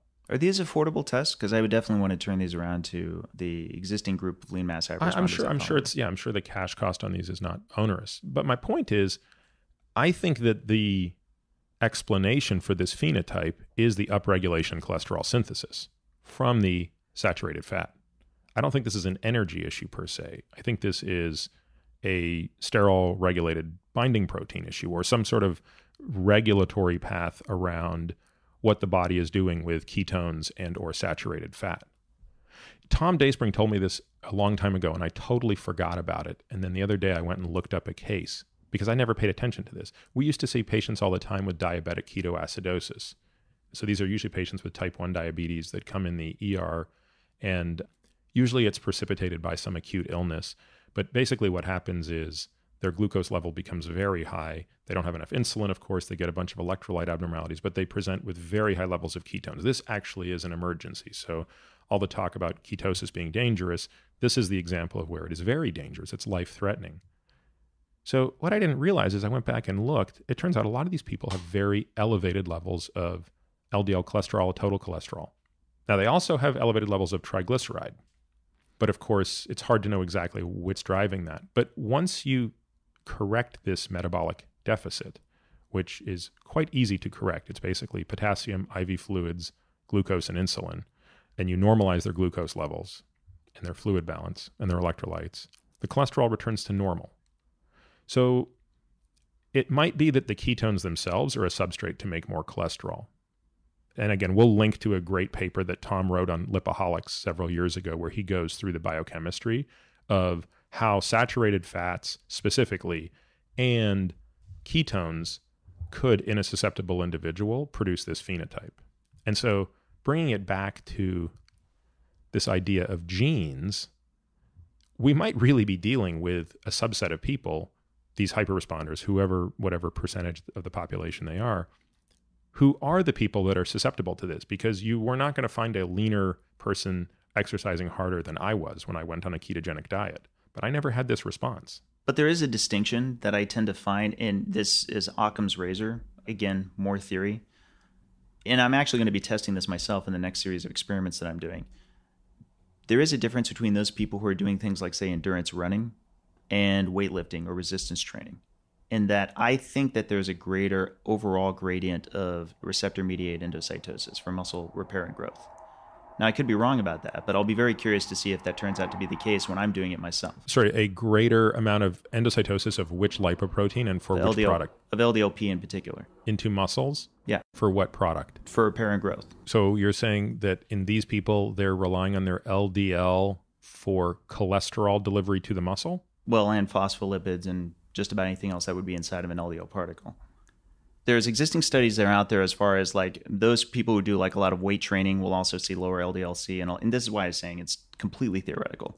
I'll actually be testing this myself over the next few weeks because I'm actually going to be eating to a very fixed diet, fixed sleep schedule, fixed everything, and then actually be introducing basically any way in which I can get my muscles sore in a very fixed fashion that I can then turn around as data.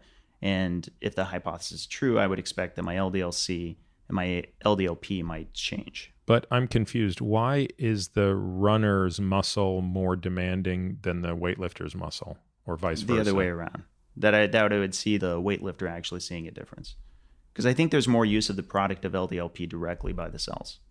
I may be wrong about that. But what's the evidence that that's happening? The evidence as far as the keto gains groups, I'm sure you've heard of them. No. There's a ketogenic group that's keto gains. There's not as many lean mass hyperresponders that come out of that group. They'll tend to see their LDL-C go up, but not as pronounced as those people who are like, say, runner types or aerobic types or even people who are doing yoga. There seems to be actually a more pronounced difference of higher LDL-C depending on how much you're doing resistance training or anaerobic training. I'm not aware of any evidence to suggest that the muscle is relying on LDL for delivery of anything, including energy. Well, and I'm not so sure about it on energy. What I'm thinking about is in terms of just raw material. As far as damage that can happen to, for example, the membrane of a cell. And I realize this is kind of a key difference between us in that your sense is that effectively anything that the cell is going to need, it can basically synthesize on its own, right? No, I think my sense is that Occam's razor would at least have me start from a place of plausibility, and I'm not aware of any data that suggests that LDL is functioning to do this. What's the value of non-hepatic receptor-mediated endocytosis from your perspective? So you're talking about very specifically the little bit of LDL that gets out of circulation either with or without a receptor to non-hepatic tissue. Yes. Yeah, my sense is the most important value of that would be to tissues that need more cholesterol to synthesize hormones. But specifically cholesterol and not like the phospholipids or anything else that's on I think the phospholipids probably may be more delivered through others. I mean, certainly the VLDL delivers far more phospholipid than LDL. But LDL is really a custom-built package for cholesterol. Like if you look at how many cholesterol molecules fit inside an LDL particle versus even an HDL particle. Remember, the HDL is the general of RCT, and yet it can still only carry about 50 molecules of cholesterol. The LDL particle can carry 1,500 molecules of cholesterol. That's staggering when you, again, consider the size of these things, right? Like it's tailor-made for that. And that is largely conserved. I don't want to get us too far in the weeds, but I actually did a very interesting kinetic experiment many years ago. So I did 3 blood tests every day for 3 days, like the full NMR panel, but this is with kinetics. So this is not commercially available. So what you're looking at is my ability to track, and you'll have to lay it down because I barely remember what I did here, but this is pre-workout, immediately post-workout, 4 hours later, looking at my LDL particles, my VLDL particles, my HDL particles, both in terms of their cholesterol and triglyceride content. You see them going down yourself? I don't see any change in the cholesterol content. I mean, it's minimal change in cholesterol content, right? What I think you see here is, wow, under really periods of super high intense exercise, I actually did take some triglycerides out of this. Right. Minimal out of here. By the way, this backs up Garvey's data, which is there's virtually no way to distinguish what's going on at the VLDL level. I mean, we can't tell what's a remnant here or what's not a remnant. I apologize for the listener. We're looking at a chart, but we're going to link to it so you'll see it. We're basically talking about this idea of how much movement of cholesterol is going into and out of the LDL particle under these extreme conditions. So I just did different types of workouts. So on this day, I did a crazy high intensity interval training. On this day, I did a crazy intense swim. And I think on this day was the hardest workout of them all, was a crazy intense bike ride. And the listener can't see this, but I'm smiling ear to ear. It's almost as if you knew I was... I forgot I did this. I did this 6-7 years ago. And that's fantastic. Again, it's not commercially, these are not assays that can be reproduced. Right. And again, I suspect you and I will look at these differently, right? I'm looking at these to say the VLDL is definitely moving its triglyceride. The LDL a little bit. The cholesterol is barely moving. Now, this is different from a broader issue, which is how much did my cholesterol actually change in those 9 blood draws? Well, that was the variability of my LDL-P. So we'll link to a graph that shows LDL-P versus LDL-C. These are 9 points across 3 days. I wish I could go back in time, find the year, what is this, like 2012, 2013, something like that? Yeah, probably 2011 or 2012. I'd be Peter, this is Dave from the future. I need you to eat exactly the same thing you do on all these days. Yeah, I pretty much did. Oh, you did? Yeah. I controlled for that. Yeah. Okay, good. And I was timing exactly when I would eat it. This is back when I was very strictly in ketosis. Fantastic. That's effectively what I'll be doing. So I'll add a 2 to your N, but I'm super excited to be seeing this now. Yeah, but you're not going to have, unfortunately, this. I mean, this to me is the interesting part. This is the part that surprised me the most, was how little the cholesterol was actually moving out of the LDL, even when the particle was going down. And remember, the height of this bar is artificial. It doesn't mean anything. This is not the LDL-P, right? This is milligrams per deciliter of cholesterol of triglyceride. Maybe I'm getting a little confused here. How do you know about the cholesterol moving out of the LDL-P? Because, well, what I can say is, before the workout, there was 116 milligrams per deciliter of cholesterol in the LDL. And after the workout, that's what was there. This is how much triglyceride was in the LDL. That's what was there. Okay. So it's sort of a flux. Right. Because here's the thing. I mean, in a sense, we're sort of, I know you can acknowledge this as well. We don't exactly know what the true circulatory level of recycling is. You're just saying on a per particle basis for testing it afterwards. Like, for example, we're talking about the pool. Correct. Not the individual particles in that sense. Yeah, it's basically saying if you took 4 snapshots in a room and how many people had blue shirts on and how many people had red shirts on, and you saw the deltas, you could not infer the actual numbers that went in and out, but just the net delta. So there was either a net influx or efflux of people in blue shirts or red shirts. Right. That's the best we can do. Now, there may be some kinetic studies that could do even one better, but that's, to me, pretty interesting stuff. Let's circle back to remnants real quick. Okay. So this is why I kind of paused a little bit on the case study that you showed me where you had the triglycerides a bit higher. Now, as you know, it's what is the poor man's version of remnants is you basically can just take your triglycerides divided by 5. You probably actually... No. Hey, we got to be very clear on this stuff. We're going to confuse the hell out of people. Okay. That's the poor man's version for VLDL cholesterol. Correct. Fair very point. Important Yes. distinction. So the poor man's version, which should never be done because it is such an abomination, is to take the triglyceride level divided by 5. And that number would be an estimate of your VLDL cholesterol. What would you, Peter Attia, recommend as the most effective means by which somebody could determine their remnant cholesterol? We can't. It's impossible. We have no way of knowing remnant cholesterol. Well, let me be clear. I think I know what you mean by remnant, which is why I'm asking that question. You're asking pathologic remnant. You're asking VLDLs that have shed their triglyceride and are now basically pathologic, small, started out as big, triglyceride rich, and now have shed that through their ApoC2 to LPL pathway and now have the potential for atherosclerosis. Is that what you're meaning about remnant? No, I now think we may think of it differently. So straight up Wikipedia right now would define remnant cholesterol as basically all cholesterol that's not in either an LDL particle or in a HDL particle. So if you were to just subtract HDL cholesterol. Yeah, so if you LDL directly cholesterol. measure total cholesterol, which you can, and you can directly measure LDL cholesterol, and you can directly measure HDL cholesterol, you subtract those two, and you have the amount of cholesterol that is virtually all in a VLDL, and presumably some IDL if it's some sticking IDL, around. possibly chylomicron remnants if you ate recently, but you shouldn't have any chylomicron remnants. That's very easy to exclude. Right. But effectively, if you've had a fasted cholesterol test, pretty much all your remnant cholesterol pretty much will be in VLDL. It has the longest residence time relative to the ideals. That's correct. But that's sort of telling me outside of very few pathologic states, like Friedrichsen type 3Bs, that's as interesting to me as your eye color. The remnant cholesterol. Yeah. Really? Yeah. I mean, it's generally going to be very low. It tracks quite well with triglycerides, though there are lots of examples where it's been actually... I think I brought a copy of one of my other goofy experiments. I don't know if I probably won't find it anytime soon, but there was an example of how mine was so far off. It was like a 700% delta between actual versus predicted in one of these studies. But no, the point is directionally speaking, I'd love to see a VLDL cholesterol below 15 milligrams per deciliter as calculated by taking non-HDL cholesterol, subtracting the LDL cholesterol, which if you have a direct LDL, right, cholesterol is your best measurement of that.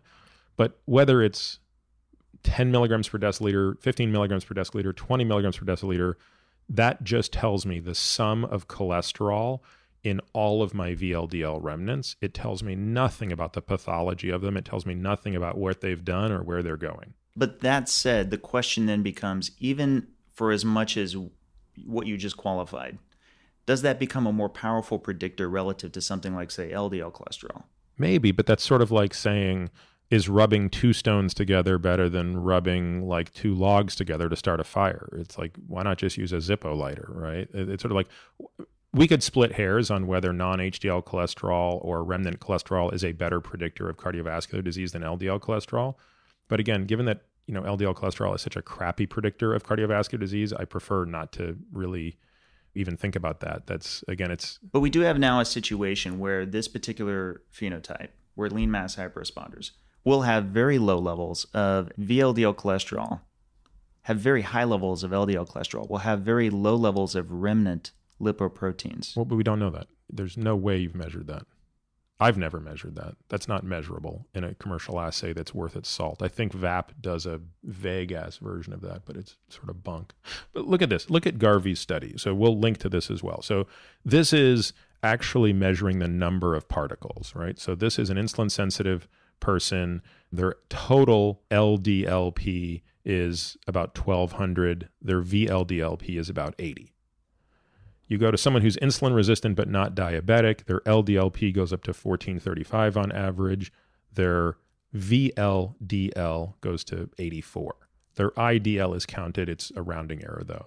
And then you take the population with type 2 diabetes, their LDL cholesterol is up to 1,600 nanomole per liter, and their VLDL goes up to 100. So you're right. The VLDL is going up as you get more insulin resistant, but it doesn't appear to be very clinically relevant, right? Because remember, it's all the burden of disease is from these ApoB-bearing particles. And so the increase in VLDL particle number is not what's driving the risk of the disease. You actually had a really nice graph in one of your figures that showed, you titled it as remnant that was going up. Do you know the figure I'm talking about? Yeah. We'll link to that as well. But you had a graph that showed, I think, as people were becoming more insulin sensitive, their pool of remnants was growing. Well, and actually, I want to qualify something real quick. If I think it's the graph you're talking about, it was the one downside to that is it was non-fasted remnants, which I've been trying to find more fasted remnants, which I have a problem with. It was in one of your talks. It was in one of my talks. But anyway, my point is what's missing from that analysis is ApoB or LDL-P. In other words, the expansion of that. See, this study, which is, I mean, the most elegant study of this ever done, shows that if you only saw the top line, this to this to this, everyone would be like, wow, the more insulin resistant you get, the more your total burden of ApoB goes up. But what this is showing is, where is that burden coming from? The VLDL only increased by 20 nanomole per liter, but the LDL-P increased by 400 nanomole per liter. Right. And the point I'm coming to is this is where we're in uncharted territory. Is I don't believe this will apply to people who are ketogenic fat adapted. I don't believe this will apply to people who are very ketogenic fat adapted, and particularly who have this phenotype. So let me see if I can come at it this way. Right now, if I were to be able to get the data set for Framingham offspring, because that is one of the studies that I was showing out from before, and I could basically just do this basic calculation of remnant cholesterol the way that we were talking about, and conceding the point that that you said earlier that there's no way to truly know, would I still come up with a more valuable metric for subtracting HDL-C and LDL-C, particularly when associating it to all-cause mortality, relative to, like, say, LDL-C? Let me make sure I understand what you're saying. You're saying if you could develop an assay to distinguish between the pathologic remnants of VLDL versus the physiologic remnants. I'm not even developing that. Let's say I'm not even developing. I'm just taking the existing HDL-C and LDL-C metrics as they're recorded right now. Like, I'm not even... Oh, I see. Okay. I'm just grabbing the data set as it is right now. Yeah. Will the remnant cholesterol that I get from that subtraction, will that actually be more relevant to all-cause mortality than, say, LDL-C? I don't know, but it would certainly rival it. Again, the data are probably more clear on non-HDL cholesterol versus LDL cholesterol. That's typically what the literature talks about. But as you can tell, that non-HDL cholesterol and LDL cholesterol are two of the three variables you would need. So there's a strong correlation between non-HDL cholesterol and remnant cholesterol. And yes, I believe non-HDL cholesterol is more predictive than LDL cholesterol. But there's one problem with non-HDL cholesterol that I definitely want to bring up for people who are on a low-carb diet. If you're going to be powered much more by triglycerides directly, literally triglycerides being brought to you in VLDLs, then that is going to be relevant. Now, again, conceding per what we talked about before, I can't know if I can stake my flag on it just yet, but I'd be willing to bet if I'm right on the energy model that, in fact, you are being powered more by triglycerides found in VLDLs, then you could have a higher resulting LDL particles. Effectively, the bigger question is, are particularly lean mass hyperresponders showcasing directly that they're being powered much more by triglycerides brought on these VLDL boats, if you will, and therefore having more subsequent LDL particles? Okay, so my hypothesis is that that is not the case. That it's the higher degree of synthesis, right? Yes. Going on with the cholesterol. That's correct. That it is the higher degree of synthesis, which may or may not also be matched by a higher degree of absorption. If you were going to suggest a way that we could test this, how would you suggest that? Before I do that, let me unpack where I think energy is moving from, right? So I think we all agree that someone who is very insulin sensitive on a low carbohydrate, high fat diet is utilizing a lot of triglyceride. We agree on that. Yes. Okay. Let's take an artificial construct and separate endogenous from exogenous triglyceride. Meaning, someone on a low carbohydrate diet is eating themselves and they're eating triglycerides from the outside world. Right. Assuming they're in the phase of getting leaner, right? So they're losing weight, or even someone who's weight static, they're utilizing their own internal stores of triglyceride that they're replenishing if they're staying weight stable. 100%. Right? Okay. So the exogenous triglycerides enter the body through chylomicrons.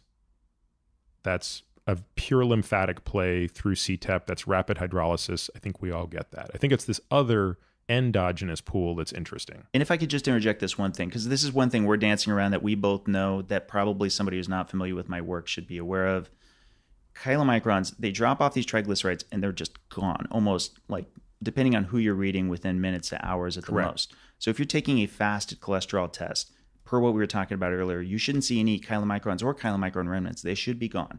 And the cholesterol payload on those chylomicrons should be gone. So with that in mind, go back to the endogenous triglycerides. So endogenous means we're dealing with the pool of triglycerides that are coming out of you as the person. So you have adipocytes. Adipocytes store triglycerides, and those triglycerides are hydrolyzed such that you have free fatty acids that will be transported. So where do they go? So when they come out of the adipocyte, who picks them up? Albumin. So albumin then does two things. It can take it directly to the muscle so that the muscle can use it in the highly fat adapted athlete, or it can take it back to the liver and it can be repackaged in VLDL, or it could be turned into a ketone if we're getting into an extreme state of someone who's ketotic. So let's talk about Craig Moffitt, who looks like a super fit dude who's running around, has a total cholesterol of 457 milligrams per deciliter. His LDL cholesterol is 335, his HDL cholesterol 109, and his trig is 67. So you have, I'm assuming you did the math correctly. I'm not going to check it, but if that's presumably the LDL is direct, his remnant cholesterol is 13 milligrams per deciliter. And by the way, that's not terribly far off from what you would get by the trig by 5 formula. He's not that far off. Okay, fine. So where is he getting his energy? So let's say he's out for a run, right? So he's not eating anything. And he's fat adapted, and he'll say he's fasted. Let's make it even easier. He's fasted going out for a run. So his adipocytes are releasing free fatty acids to albumin. The albumin is taking some fraction of that to the muscle directly, and they're undergoing beta oxidation there. The albumin is also going back to the liver, and some amount of that is being converted into beta hydroxybutyrate, which goes down its own metabolic pathway, and some amount of that is being packaged in either a VLDL or an IDL. Because remember, there's still de novo ILDL production in the liver, just as there's de novo LDL production. Those VLDLs and IDLs are leaving the liver and dropping off their payload of lipid to that tissue. So the tissue is basically getting ketones from the liver, triglyceride from albumin directly to the muscle, and triglyceride through the VLDL and IDL directly to the muscle. Do we agree on that? We do. I'm just going to expand a little bit on what you just said. So yes, it's full body lipolysis in that he's releasing the free fatty acids. In the literature, they're usually calling them NEFAs, non-esterified fatty acids, but we'll just keep it to free fatty acids. It's getting released from all over. And we usually measure them, by the way, as one. Yeah, it's a little frustrating because a lot of this terminology gets interchanged, but the free fatty acids that are ultimately making it back to its liver, getting packaged into the VLDLs. While we're talking about the target sites of the muscles for which are making use of triglycerides, I should emphasize that I believe that the primary purpose of the creation of those is to replete everything. So it's not just to fuel the muscles, it's also to put it back into the adipocytes that just now released it as well. In other words, Craig Moffitt, like many people who are lean mass hyperresponders, if we could install a little turnstile into their adipocytes, we would see that turnstile just spinning like crazy. They barely park the triglycerides there before it's heading right back out. And that's because there's less total adipose mass overall on Craig Moffat compared to somebody who's a lot heavier. And therefore, there needs to be more global supply of VLDLs relative to somebody else who has a lot more fat mass. But this depends on his energy requirement. I mean, of course, while he's running, and I wrote a blog post on this a long time ago, which I guess we ought to link to, it's something about fat flux. I don't remember the name of it exactly, but the gist of it was oversimplifying a fat cell as having 2 input doors and 1 output door. The 2 input doors being the de novo lipogenesis door, which is still an esterified entry door, but I separate it as a different storage, meaning it's coming from a carbohydrate, not from a fat. And then you have the reesterification door, which is the turnstile that allows fat to go right back in. And then you have the lipolysis door, which allows the fat to exit. So a person who is in fat balance has a situation where L, lipolysis, equals the sum of the esterified de novo lipogenesis plus the reesterified fatty acids. Agreed? That's just straight up mass balance. Yeah. So when Craig's running, he's in negative fat flux. Make no mistake about it. His de novo lipogenesis is 0 at that moment. His esterification is something, and his lipolysis has to be something bigger. Right. If he's not depleting glycogen, which if he's highly fat adapted, he's not. And maybe it's worth putting out a distinction. I'm not talking about whether they were successfully, at the moment that he's running, successfully reesterifying these fatty acids back into the adipocytes. And they might be, though. And that's my point, is we don't know. Right. But what we know is that which gets back to the question. But do we know that it's the job of the liver to keep maintaining that buffet, to keep putting that energy back out there? And generally speaking, we do know that. It's just to what degree. My hypothesis is yes. My hypothesis is, which is not, by the way, I don't think this is a commonly held view. I think a lot of people would disagree with me. But my view is that the liver is the N-ergostat of the body. I borrow that term from Mark Friedman, who wrote an amazing chapter on this in 2008 that has been one of the most influential things in my thinking on appetite. But he described the liver as the N-ergostat. So as an engineer, you'll appreciate the nomenclature, right? It looks kludgy to someone who's not an engineer to say, why would he call it an N-ergostat? But in engineering speak, that makes perfect sense.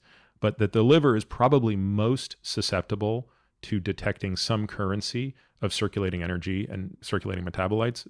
ATP would be the most logical thing for it to be sensing. So probably ratio of ATP to ADP or ATP to AMP or ADP to AMP, something like that. But yeah, I think the liver, I think most people don't appreciate how impressive the liver is in general. Like I was just talking to a patient this morning and I said, look, man, here's the deal.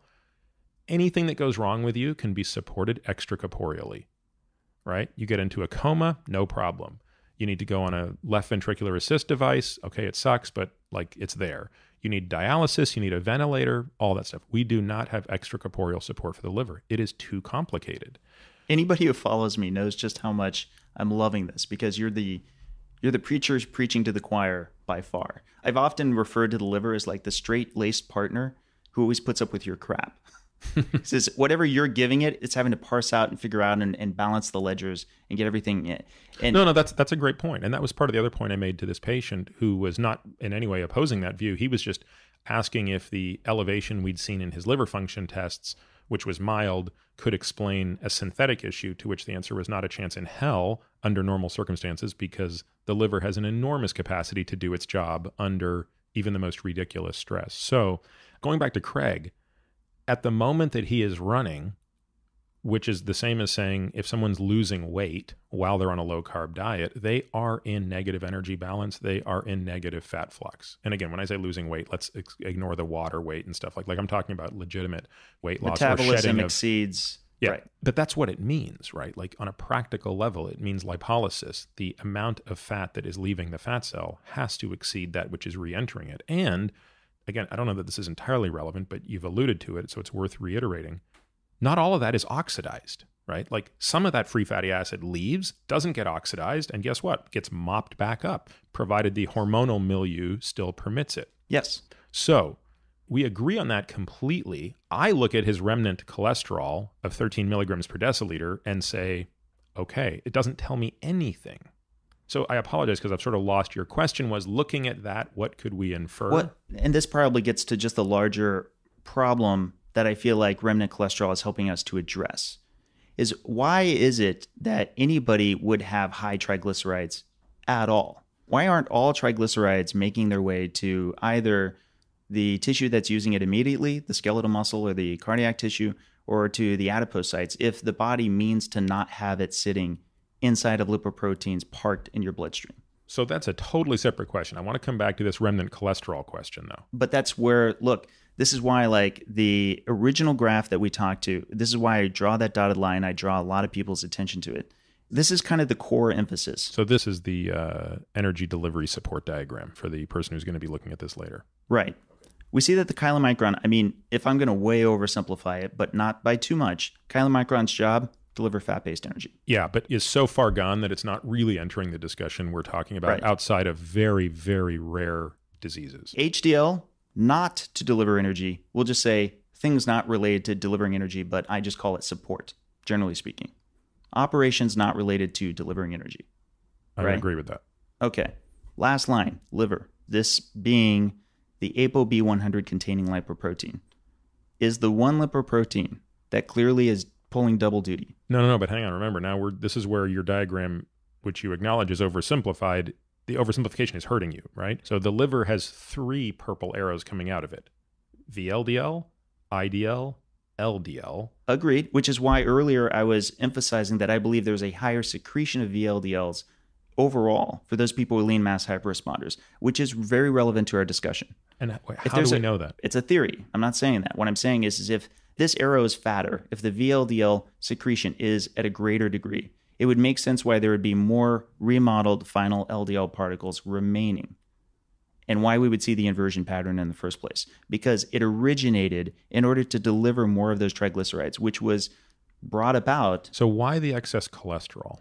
If that were the case, Dave, wouldn't you hypothesize that the LDL particle would be very high because you have more VLDL particles, but they're shedding all of their triglyceride in an effort to deliver their energy payload, but you shouldn't have an increased LDL cholesterol. You should actually have a reverse discordance from what we see in the insulin-resistant patient, where we typically see the LDL particle number being disproportionately higher than the LDL cholesterol, by percentiles, of course. In absolute numbers, that's always the case.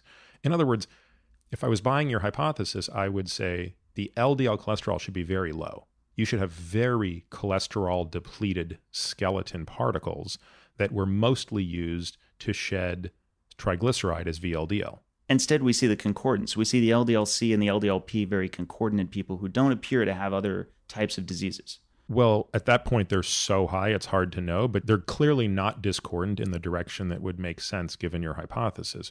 In other words, what I'm getting at is, why is there so much cholesterol in those LDLs? Correct me if I'm wrong, but as far as the actual drop-off rate, the LDL-C is still going to be relatively standard on a per-particle basis in a healthy subject. How much variability is there typically in LDL-C per LDL particle? Because, and again, correct me if I'm wrong, I thought that the secretion level tends to be fairly standard, kind of like a spare tire is standard per a car. Yeah, it's the triglyceride levels can be very variable. Yeah, but so can the cholesterol levels. I mean, they have capacity to carry a lot, but think about it. Like you have large and small particles that even for the same amount of triglyceride would have different amounts of cholesterol. But the bigger point is, where is that cholesterol coming from? So if we go back and look at my guy, or look at Moffitt. So Moffitt's LDL cholesterol was 335 milligrams per deciliter. Right, but that's what's in circulation in the blood at that time. So the larger question... So hang on, just to be clear, Dave, is there any point during his 24-hour day when that number is like 30 milligrams per deciliter of LDL cholesterol in his bloodstream? I don't believe so. So in other words, if you take the area under the curve, if we could get real-time LDL cholesterol number on Moffitt and integrate him over 24 hours, we could argue, for argument's sake, he's going to be always over 300 milligrams per deciliter. His AUC would be very high. Yes, for the LDL particle. I mean, basically what we're talking about is I almost want to say it in terms of like birds in the air, right? Like you have so many ships that have left the dock that are continuing in circulation. I guess here's a different question that I'll pose back to you. How much of that cholesterol... I'm actually asking this because I'm trying to understand it. How much of this cholesterol has already made a lap? Are you thinking of this in terms of it's all getting synthesized and then reabsorbed and then recreated again? Let's go back and make sure we're agreeing on the same conditions here. Notwithstanding the experiment where they eat a ton of fat and they go from having incredibly high LDL to very high LDL. But let's just take Moffitt. Over the course of a week, assume you could do real-time LDL cholesterol sampling on him. And specifically LDL cholesterol. Yes. Okay. Or everything that's on your page. You could sample his total cholesterol, his HDL cholesterol, his LDL cholesterol, his VLDL cholesterol, and his LDL particle number. You could sample all of these things in every second for a week. I think we're agreeing that he will always have a very high LDL-P and a very high LDL-C and a low VLDL-C, correct? Unless he eats a lot of fat. We'll come back to that after, but yes. Sure. Okay, so given that the half-life of his LDL is a day, where is that extra LDL cholesterol coming from? I believe it's being recycled. Well, it's always being recycled. How Sure. is his being recycled? So where is he deficient in cholesterol that a person who has an LDL cholesterol of 100 is not? I guess I don't understand the question. Where is he deficient in cholesterol? If he's got 335 milligrams per deciliter of cholesterol in his LDL particles, are you telling me that he has less cholesterol in his cell membranes or less of it somewhere else? So he has more cholesterol in his body. Correct. Why? For the same reason that we would have, say, life rafts on a boat, and once we have more boats, we have more life rafts. If we had a harbor just outside this window, right, and you had 100 boats, and on those 100 boats, their main job is to deliver something unrelated to life rafts. They're delivering cargo to the other island, right? And they deliver it. 100 of them go out, 100 of them come back. And then demand on that island has changed. Now they need to deliver 5 times as many things as they were delivering before. The problem with that analogy is it assumes a completely fixed number of life rafts per boat. It definitely does. But that's not how lipids work. How does it work? There's much more flux in the system. And furthermore, you could ask the question in reverse. Why isn't it higher? Why wouldn't LDL-C be higher on a per boat basis? No, why wouldn't LDL-C be higher in that patient? In other words, what's regulating it? What's regulating how much LDL cholesterol he has? The demand for the boats themselves, for LDL particles. What's driving that demand? This is, I think, where we differ, right? The demand is for the cargo, the originating cargo that is clearly getting used. Right, but we agree that the VLDL vanishes very quickly. The VLDL remodels to LDL very quickly. Yes, but if you go through the kinetics of this, I can't follow why he should still have that much LDL cholesterol unless he is making more cholesterol. In other words, I've tried to think of this 10 ways to Sunday. The only way on a mass balance that I can explain this hypothesis is if he's making more cholesterol. And not if he's recycling the same cholesterol? Like, certainly he's making more relative to somebody who isn't. Only if he were depleting it in some other store. So in other words, I'm making this up, but like if you could say, well, all of us, and like, I mean, you probably know this, everyone loves to quote this fact, right? Like red blood cells have more cholesterol in them than LDL particles, right? Right. So the LDL denier loves to say, well, we don't think red blood cells are causing atherosclerosis, and yet they have more LDL, blah, blah, blah, blah, blah, whatever. But my point is, unless you've depleted a pool of cholesterol elsewhere in his body, just on mass balance, you had to make more of it. As far as I understand, the liver can recycle cholesterol as many times as it wants to. Again, that's true. So the liver and the gut have a very clear pathway, which we correct me described. if I'm wrong, the liver is the only organ that can actually degrade cholesterol, right? Non-hepatic tissues can't degrade cholesterol. Well, again, it depends what you mean by degrade. You mean, remember, cholesterol has no caloric value. It's something that we metabolize, right? Right, but if you were synthesizing more, you're saying it's going to go somewhere if it needs to be synthesized more. Right. If you're synthesizing more, presumably you have a higher growth of the organism. You have more cells. You need more cells because obviously probably the highest demand for cholesterol is for cell membranes. So that's what I'm trying to figure out. It's like, where is all this extra cholesterol coming from if it's not being synthesized de novo? And that's my larger point. The inversion pattern is part of what should bring this to light. Is why then when I have an enormous amount of fat, over 3 days I would see my LDL-C drop by 73. Why would I see my LDL-P drop by 1,115 in 3 days from eating huge amounts of dietary fat? Why would that happen? I mean, it's an interesting question. I'm just not sure. All it's basically saying is you have a way to perturb those levels. I mean, I'll give you another just anecdote here. I did a 1 week fast. I went keto for a week and then ate nothing for a week. And now I'm actually back on keto for a week. And I'm checking my blood every 7 days. So that was my LDL-P that's my normal LDL-P. So I'm walking around at 920 nanomole per liter. This is after, months and months of time-restricted feeding with virtually no carbohydrate restriction other than just I don't eat crappy carbohydrates. Right. So then I went keto for a week. And look, my LDL-P actually went up. Now, I don't think I would meet criteria for being quote unquote a hyper responder because it went up to 1380, which is not that high, but that's still a significant jump for me, right? Okay, what should it have done when I fasted for a week? Shouldn't it have gone up according to this model? Well, here's the catch. The catch is I only know the 3-day window. I don't have a lot of data from people who have fasted for a week, as in just water fasting. I do. Okay, you do. Yeah, good. I've done this on multiple patients who have done 3, 5, and 7-day fasts. Okay, who are fully ketogenic. And you're saying it typically goes down? Not always ketogenic, no. Sometimes they're just, fat adapted. Sometimes they're not. Sometimes they're actually insulin resistant, and we use the fast to kick them into a state of ketosis to make it easier. And again, I want to be very careful. This is simply just anecdote because I've only done this on maybe 30 people, but this is not uncommon. I mean, look, my LDL cholesterol went from 64 to 37 after the fast. I mean, it went way down. Wow, fantastic. And that's consistent with what I see. Now, that's not the reason I'm fasting, to be clear. I'm not using a fast to manipulate lipoproteins. I'm doing it for a completely unrelated reason. But my point is, I always see, and again, I can say always because it's a relatively small n. Obviously, at a large enough n, you're going to see counterexamples to anything and everything. But the general principle seems to be under caloric deprivation, LDL goes down.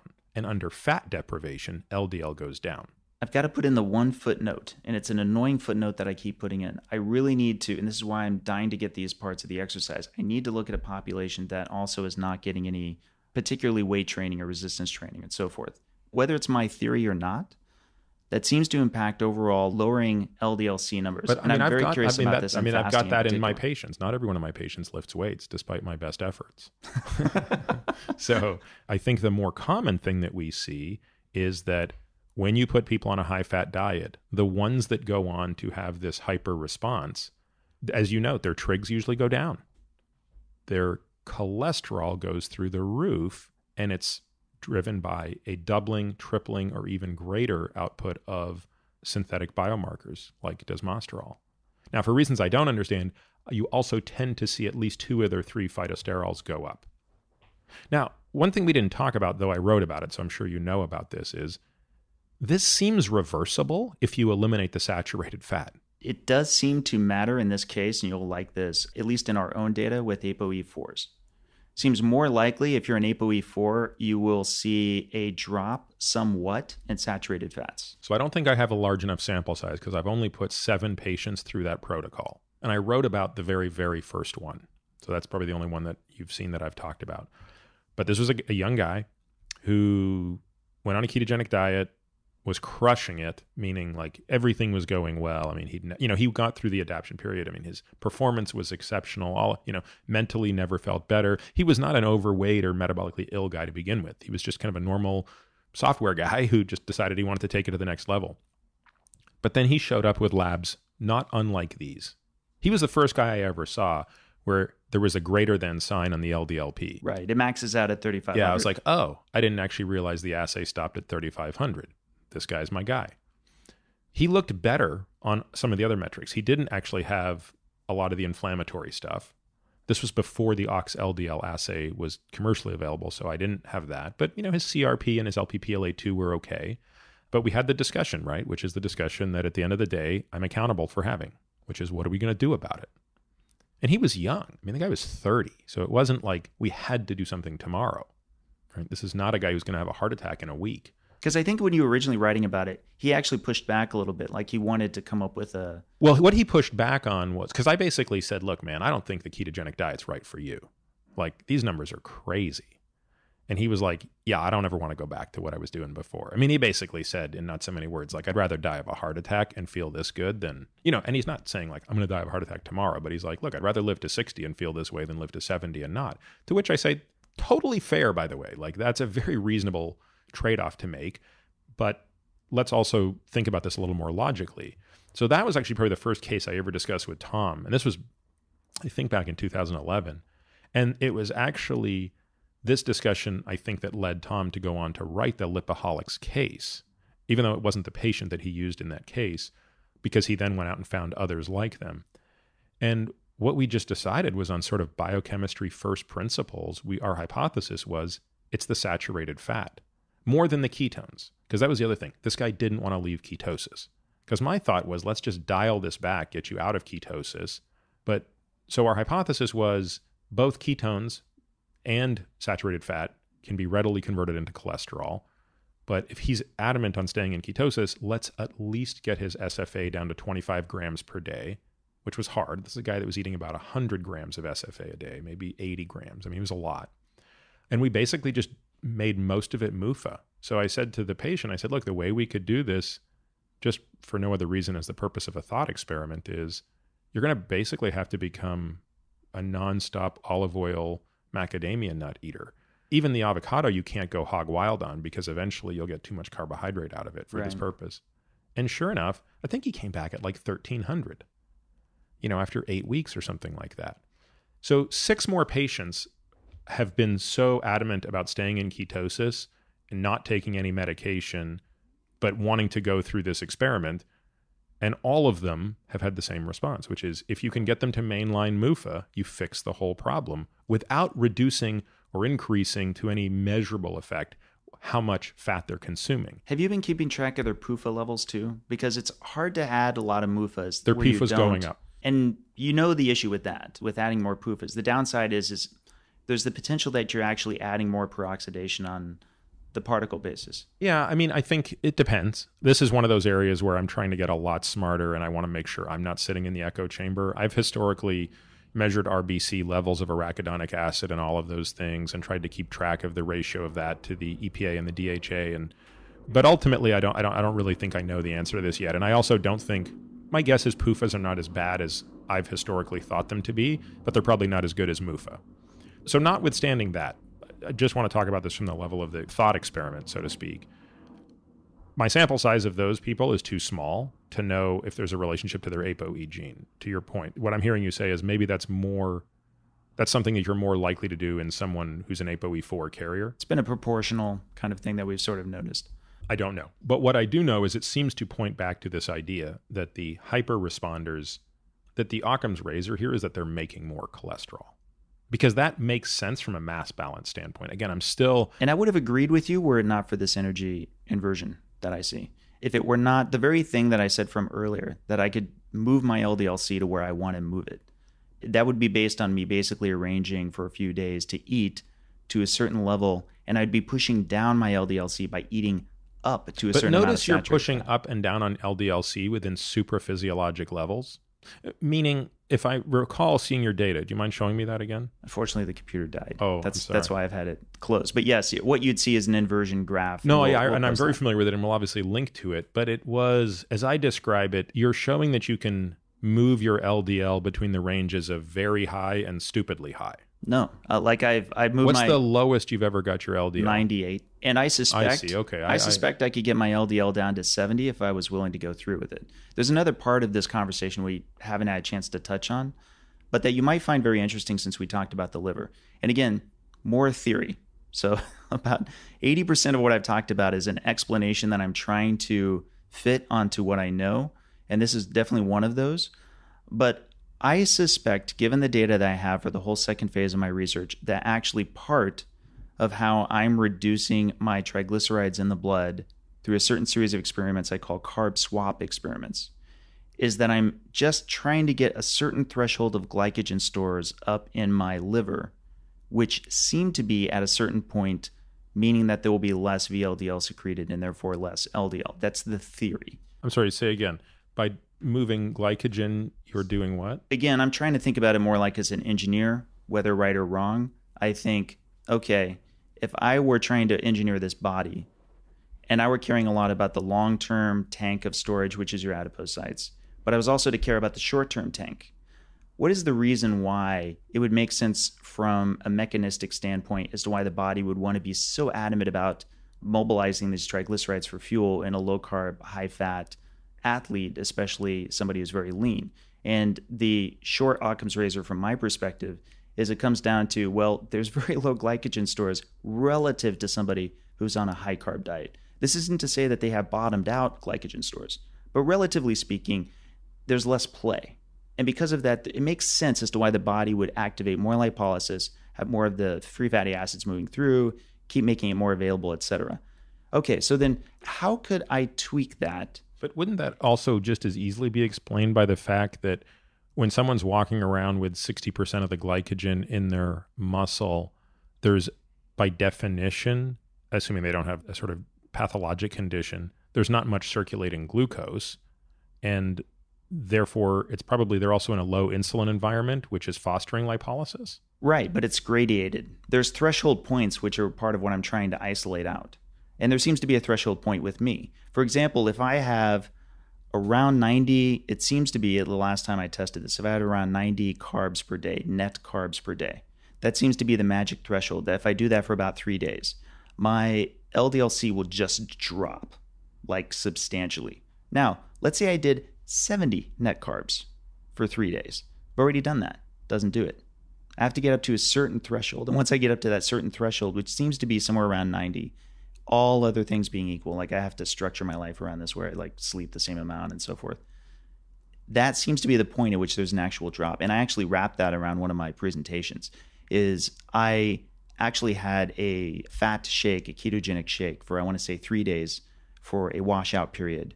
And then for just 2 days, I added what I thought would be the calculation to demonstrate what I was looking to do. So I swapped out the fat for carbs, kept it isocaloric for 2 days.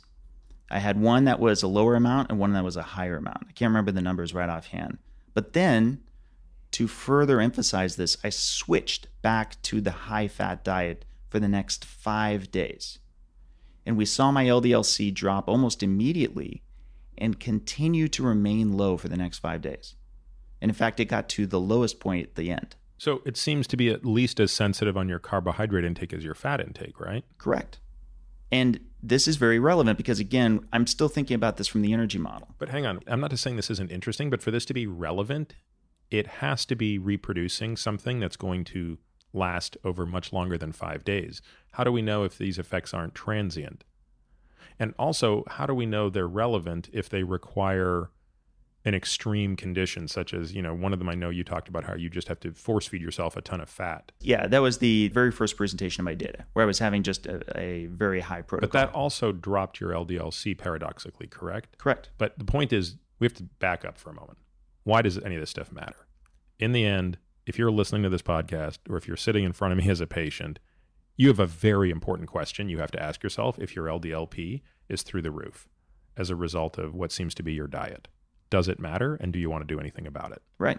And this is why this is the most relevant question, is if you're right, and I'm not saying that I know for sure either way, but let's say that you're right, you, Peter T, are right, that this, regardless of how we got here, if you have a high LDL-P because of being on a ketogenic diet, then there's a lot of people who need to know that if they're at higher risk. And I definitely want to be one of the people that brings that to their attention. I have emphasized this several times before, and I'll say it once more. I am on a journey of science, not of advocacy. I'm going to be quite a skeptic. But all of that said, if I come to a point in which I can feel convinced that LDL-P is in fact atherogenic, absent remnant lipoproteins, absent having high HDL, low triglycerides. But we already know it's absent remnant lipoproteins. I mean, there's 1,000 studies, including this, to demonstrate that the atherogenicity between these people and these people, I'm pointing to the Garvey study, has nothing to do with what may or may not be remnants. The LDL-P alone here. So I think one thing that sort of... I've not seen a study yet where remnant lipoprotein, I mean, I'll send you the ones I have. If you have some where LDL particle is more relevant than remnant lipoprotein, I would be very curious. Well, again, be very interested we have to be in very careful what we mean by remnant. So there are clearly going to be a subset of remnants that are potentially the most pathologic on a per particle basis. But I think the body of evidence implicating the causal role of ApoB and LDL-P is so overwhelming. Is it perfect? Of course not. But I think what concerns me with this culture, when I say this culture, I mean this sort of low-carb culture of LDL doesn't matter, is if I had $1 for every time I had to see some low-carb enthusiast basically dismissing the idea that LDL is relevant and touting the idea that statins are a big conspiracy theory, that's a really dangerous problem. So look, just generally speaking, I think dismissiveness in general. But we do have to care about the quality of evidence. Oh, we sure do. Let me offer a very controversial viewpoint that I can't believe I'm about to voice publicly. I think one of the challenges in the low carb community is you have a group of people who have become very used to rejecting mainstream information because they did so with nutrition, right? If you are on a low carbohydrate diet, on some level, you have decided that the ADA, the AHA, the USDA, the NIH, and the CDC are full of shit. I think that's a fair point. Okay. Do you know what? I think that when it comes to nutrition, that's largely true. Now, I think they're coming around, but I think it's largely true. And I think the body of evidence, the body of literature that pointed towards the food pyramid was quite shoddy. I don't think it was nefarious. I don't think this was as much of a conspiracy as people want to make it out to be. I don't think Ansel Keys was some evil dude who was like scheming a way to I just don't buy that. I think there were strong personalities and lousy science. Those are very different things. And let me go on the record with saying I basically agree. I feel like this is the easy part to agree with. Yeah. This is the hard part that's coming up. Okay, go ahead.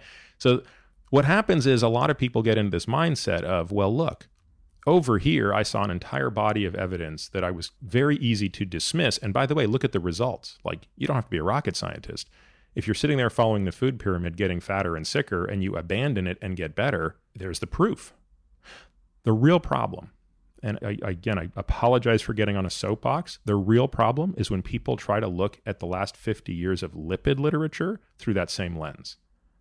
Nobel Prizes have been won in this field. Now, I know that somebody's going to start screaming, oh, that's an appeal to authority. That's a logical fallacy. I got it. To you, whoever said that, I acknowledge it. But unless you're willing to go back and read every one of those papers, something even I have not done, though I've probably read more of them than most, we're talking about apples and oranges with respect to a body of literature here. The body of literature implicating LDL as having a causal role, a necessary but not sufficient role in the pathogenesis of atherosclerosis, is on a different level from the body of literature that gave us the food pyramid. And the real challenge, I think, in this low-carb community, this LDL-denying community, is they're throwing the baby out with the bathwater. Now, part of that is because I think there are too many doctors who are too lazy at the other end of the spectrum.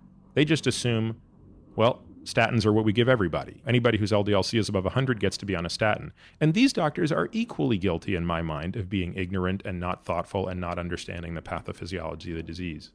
But somewhere between these is a measured space that requires a very careful consideration of the literature. So with that in mind, to kind of broad base this pretty well, this whole energy model that we've been talking about, that I've been kind of walking you through and the audience to some degree, it's the lens by which I came up with the challenge. I didn't come up with the challenge because I was just like, today I just want to tweet out something that I think will get a lot of people annoyed. I believed that. I looked at those two sides of the dotted line and I said, it looks as if you are insulin resistant, we tend to see that there are high levels of triglycerides. We tend to see there are high levels of VLDL. Forget even remnant. We can detect VLDL to a certain extent. We can see that people who are down the range of metabolic derangement, they've got that. And that tends to be highly associated with cardiovascular disease. This is all on the energy delivery side. On the other side of the LDL, we tend to see on the support side that there can be further problems in the immunological role, and oftentimes that can be induced by, likewise, lipolysis. You'll see on the vitamin E studies, for example, this gets brought up quite a bit. For example, if you inject lipopolysaccharides into a body, you'll actually have higher fatty acid synthesis that's going on in the liver along with lipolysis in order to induce that higher response. So again, we see on that side, we see higher levels of triglycerides. And I kept coming back to it. But you're also, as we talked about, when you inject LPS in somebody, you're going to see a higher HDL cholesterol too. I mean, everything at that moment, LPS is a terrible toxin. It's going to kick the body into a 4-alarm fire. For sure. Of course, it's going to want all of the energy substrate it can muster and all of the hormonal precursors it can muster. Agreed. So when we're looking at an association between LDL particles and a bad outcome, we want to absolutely confirm it was the cause and not the association, right? For the same reason that if we were to say, I want to confirm ambulances aren't the cause of death for people who are dying inside of ambulances. Yeah, I mean, we have to be a little careful with that analogy. So let's be clear. Can you get atherosclerosis without having an oxidized sterol taken up by a macrophage? No. Okay. So if I could take all the LDL particles out of your body right now, I could feel totally confident that you will not die of atherosclerosis. Okay. So does that not imply that LDL is necessary but not sufficient for atherosclerosis? I don't disagree with that. Without question, LDL particles are important. It's important for some people to understand that, because I do think, put it this way, I've certainly heard people in this community argue the following, that the burden of proof should be on the lipidology community to demonstrate that LDL is causal rather than the reverse. And I find that comical if it weren't for tragic. Let's go back to the analogy for a second. Are ambulances causal for ambulance-related deaths? Absolutely. They're a part of the process. If I took life-saving... That's not the same thing.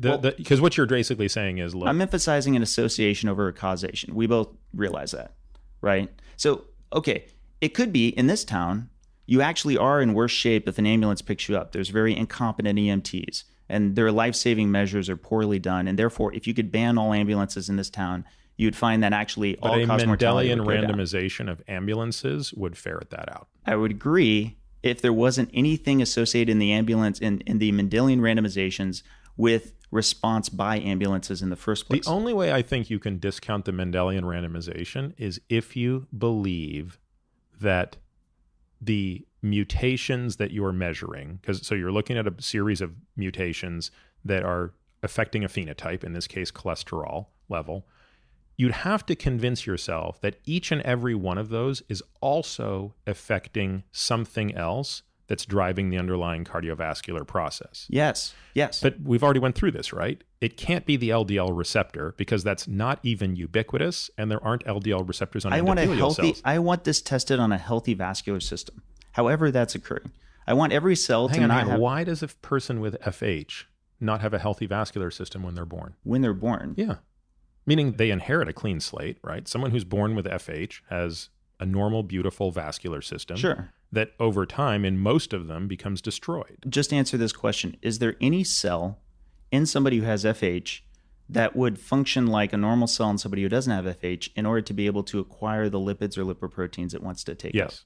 There are plenty of patients with FH who do not have completely defective LDL receptors and therefore are not impeded. Put it this way. Their lipid metabolism is not impeded, is what you're saying. Not all of them. Again, we have to be very careful when we talk about FH because there are at least 2,000 known versions of that disease. It's very cumbersome. So that's why I think FH gets talked about like it's one disease. It's a phenotype that has all of these things that can cause it. So the broader question is everyone with FH struggling to make steroid hormones?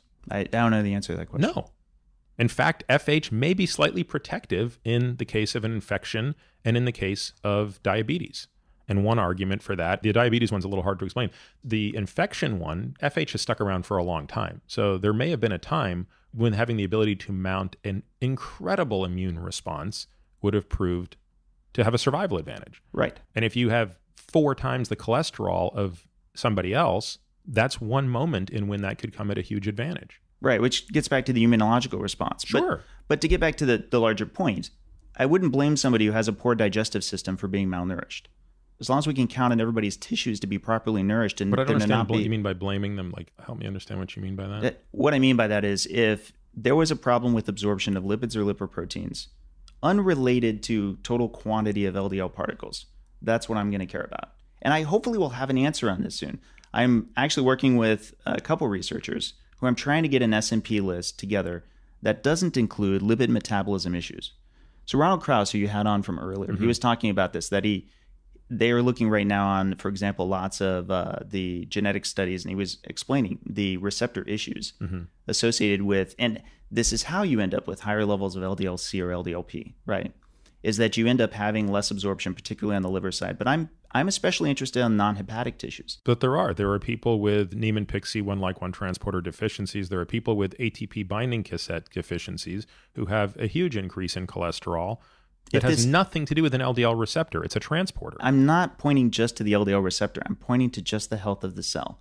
As if the health of the cell is not compromised, then I'm interested. If the lipid metabolism difference... But why would someone whose ATP binding cassette in their enterocyte that is not appropriately excreting cholesterol, therefore driving up the recirculated cholesterol pool, why does that mean that their endothelium is somehow defective? I would have to follow what the path is that we're talking about. I don't know that I could give an answer to that until I can actually see the study that's associated.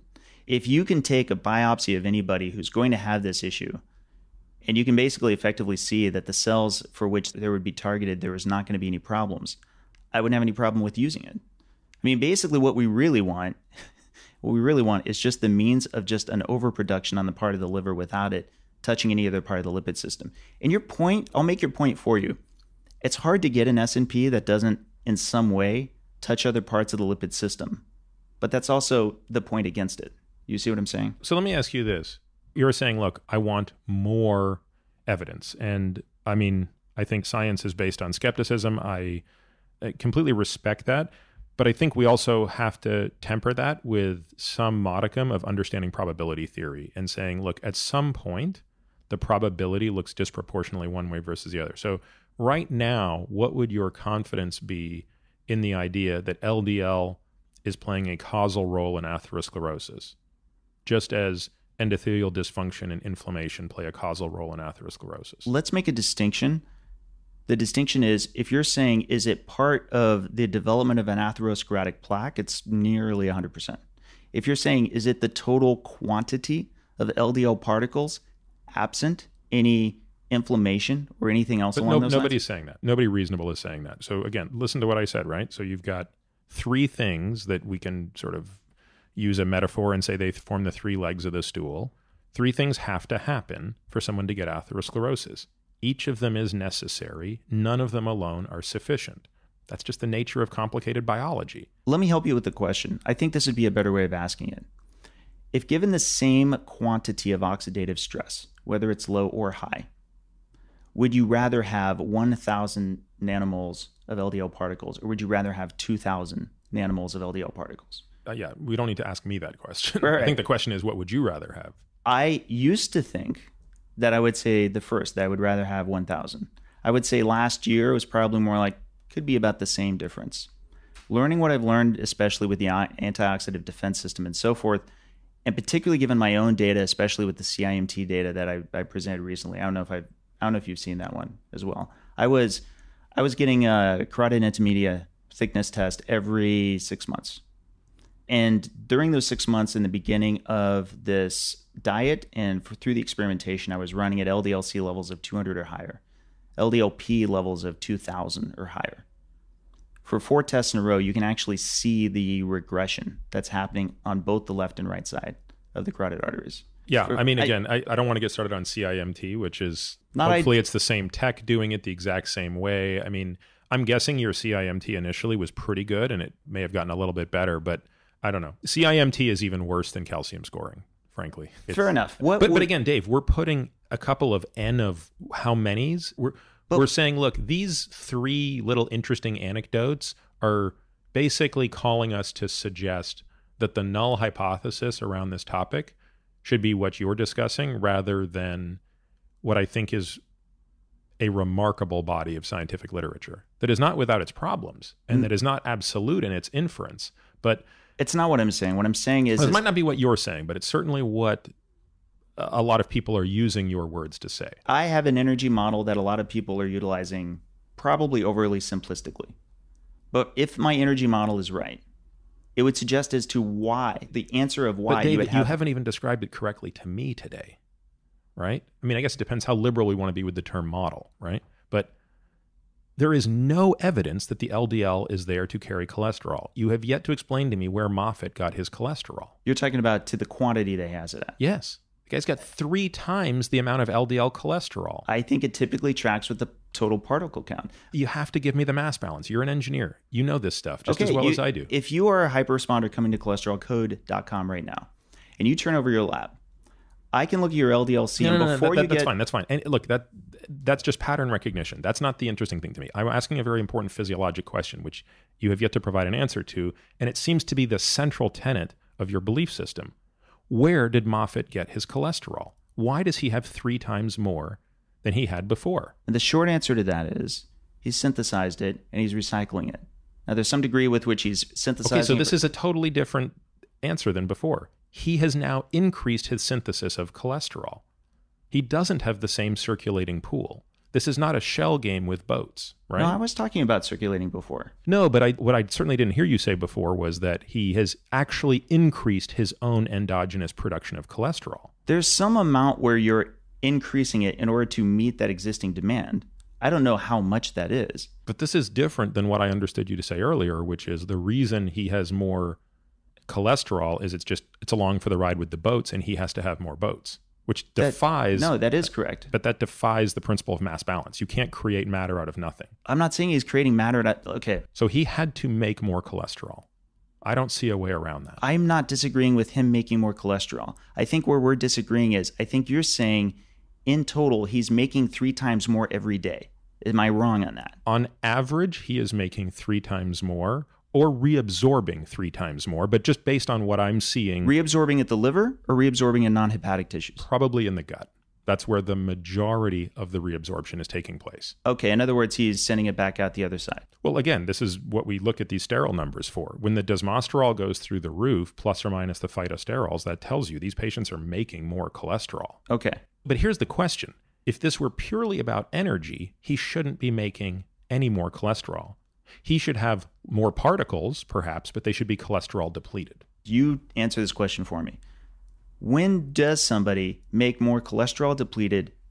Because everything that I've read in clinical lipidology and so forth is it's like a standard quantity on the non-triglyceride side of the ledger. If you're making cholesterol on a per particle basis, it can vary on a per particle level, but generally speaking, it tends to hit averages that are fairly consistent. But this is an unusual circumstance you're describing, right? This is the whole purpose of this experiment, is you're describing people whose demand you're saying is so great for triglycerides that they're doing that you make more boats. But the boats, if they already have a standard composition, why would they change that standard composition per boat? So are you telling me that you're saying that the large LDL particle and the small LDL particle in the insulin-resistant versus the insulin-sensitive patients have the same cholesterol composition? No, that's my point. My point is getting back to remnant cholesterol. Why it is that I think there would be something that would happen on that dotted line, something before and after, right? Why would there be a problem with somebody who's metabolically deranged with their cholesterol relative to one of these people that are theoretically metabolically flexible?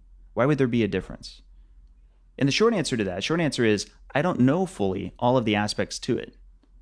I do know, though, there seems to be a longer residence time with VLDLs, and we see that because that's the fasted blood test. Yeah, no, we know that. That's explained very clearly by ApoC3, the residence time on the LDL for that matter as well in pathologic states. So if I became more insulin resistant and therefore ended up with higher VLDLs, I couldn't say 2 years later have healed that and then have less VLDLs. No, look back to the Garvey study. There's a reason I printed this up because I knew we'd be talking about this over and over again. There's very little difference.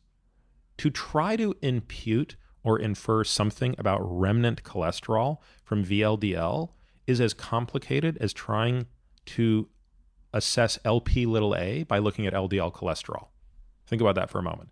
When you look at LDL cholesterol, if it's directly measured, do you agree that it's the sum total of LDL cholesterol plus LP(a) cholesterol? Yes, I believe that's how it's... And it excludes, I believe that's how the test works. Yeah, it excludes VLDL cholesterol and IDL cholesterol because they contain ApoE, whereas the LP(a) and the LDL-P do not. So if you have a direct cholesterol measurement, the LDL-C is technically LDL-C plus LP(a)C. But there is no way on God's green earth you can look at that and infer what the LP(a) is. Right, without testing directly. Yeah, and similarly, we don't know what's going on with these VLDLs, but meaning in Moffitt, because we haven't measured it, but we've measured this in patients that span the spectrum of insulin sensitive to diabetic, and that doesn't appear to be the answer. The difference in the atherogenicity, the difference in the residence time, and the difference in the total ApoB load appears all driven through the LDL particle, not the VLDL particle. So something else explains why they have more LDL. That's what I want to find out. Again, I'm very upfront about what it is that's theoretical and what isn't. Well, we kind of already know the answer to that question. It's the triglyceride content. But until we can actually test it on people who are fat adapted or ketogenic, we can't say that we do. When we can do a kinetic study on VLDL secretion with people who are particularly like lean mass hyperresponders, then we'll have some idea. But Dave, that will only offer you an explanation. It will not change the question. Of risk. Yes. Let's say you can do the kinetic study, and hopefully somebody wants to fund this because it is an interesting question. Again, I've done the kinetic study on myself. You've seen my data. Right. I lose triglyceride, not cholesterol. Right. Which I would expect, right? I am seeing cholesterol basically stay the same in those cells during the periods of extensive exercise and fasting. We're seeing triglyceride movement within the cell. But the point is, even if this theory turns out to be correct, it's an explanation, not a reason. It's an explanation for something, but it's not a reason to ignore it, is it? This is where I think we're getting circular. It's an explanation as to why it could be benign or even beneficial. And that's where we're disagreeing ultimately, which I figured we would be, right? Why would you have high LDL for a good reason?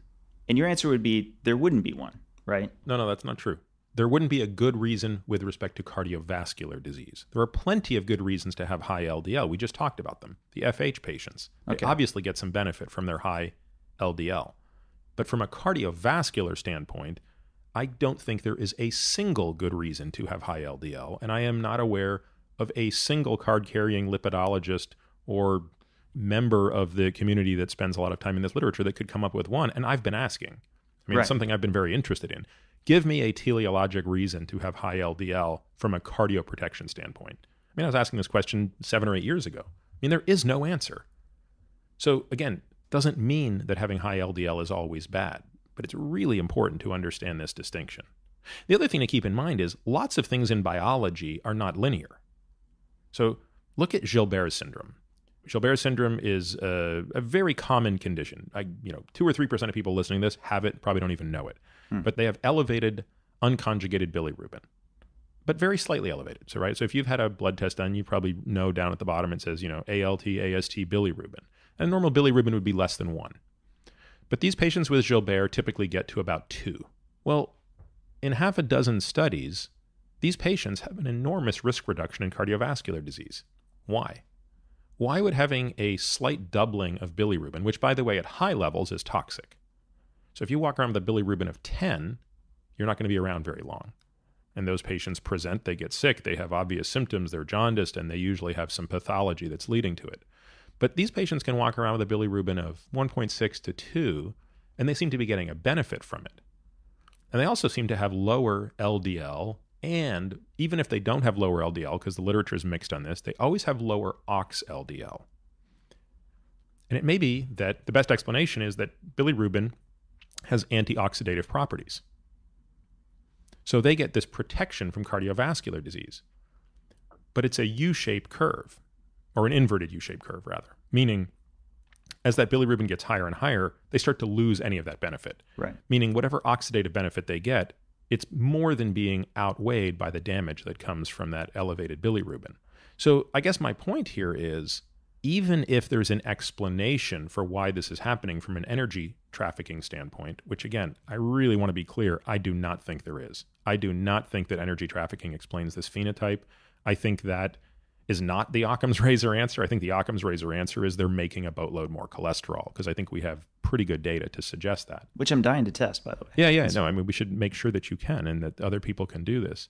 But of course, the point here is it still won't actually answer the question, what should you do about it? Just because there's a reason for something doesn't mean that it's a benign condition or that it should be ignored. I agree. And not only that, separate subjects. I'll even go a step further and say it could be a U-shaped curve on this end as well. It could be that you could have an LDL-P of, say, 1,800, and it turns out that's actually the bottom of the curve. And people at 1,800 don't turn out to be as high a risk as people that are like the one you just showed me, above 3,500. I not only grant that, I also further tell lean mass hyperresponders, I may turn out to be right on my cautious optimism as far as the risk in cardiovascular disease, but it could turn out that there's something else we haven't yet determined. That's a problem with this phenotype, which is another reason why we should be sharing all the symptoms that may be coming along with it as well.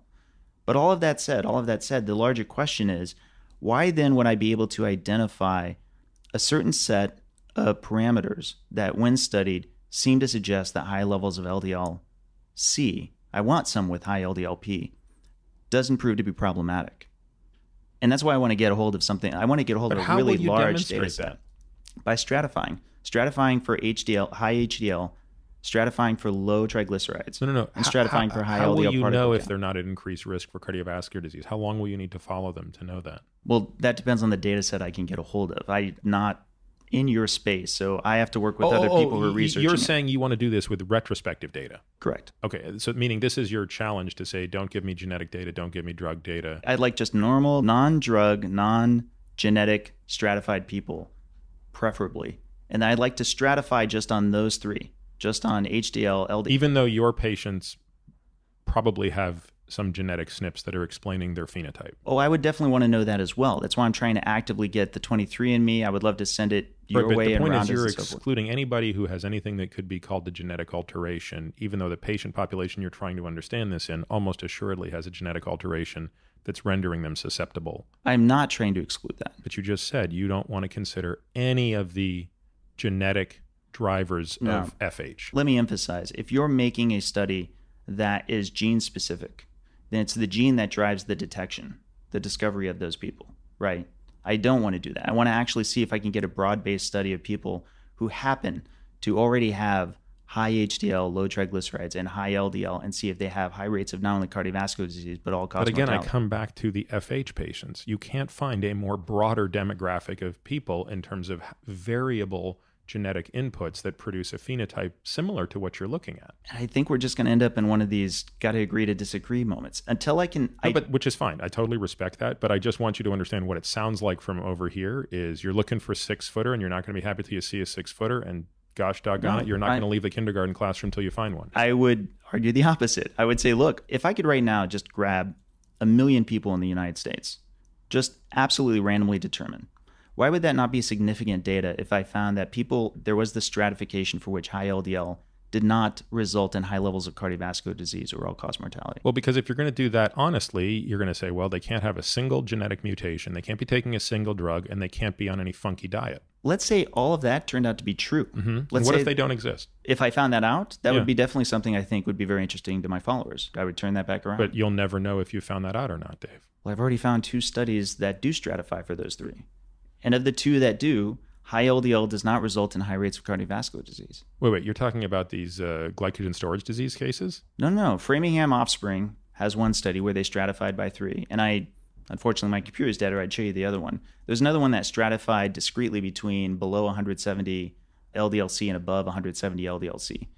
And the high HDL, low triglyceride group, when compared to above and below, were nearly identical, both on the high side and on the low side. Yeah, but this study didn't stratify by ApoB. Right. I would love to have ApoB. Okay, but that's the Quebec Heart Study for you right there. The Quebec Heart Study has the stratification by all 3 of those metrics. The Quebec Heart Study here, I printed it up here. Oh, fantastic. It basically is showing it has nothing to do with the LDL-C once you know the ApoB. Look at the risk. Okay. I'm trying to get those 3 in conjunction. I want to specifically stratify those 3. And in software, this is where I get a bit frustrated because I feel like there's such a cultural difference between medicine and software. We're used to having just loads and loads of free data, just like we're awash in free data. Google can't wait to give me everything that I want to see.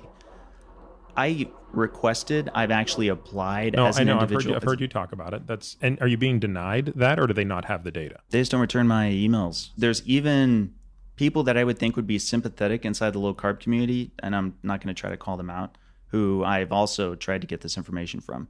And I just can't get it. And I want just a nice, clean regression on 3 axes. That's all I want.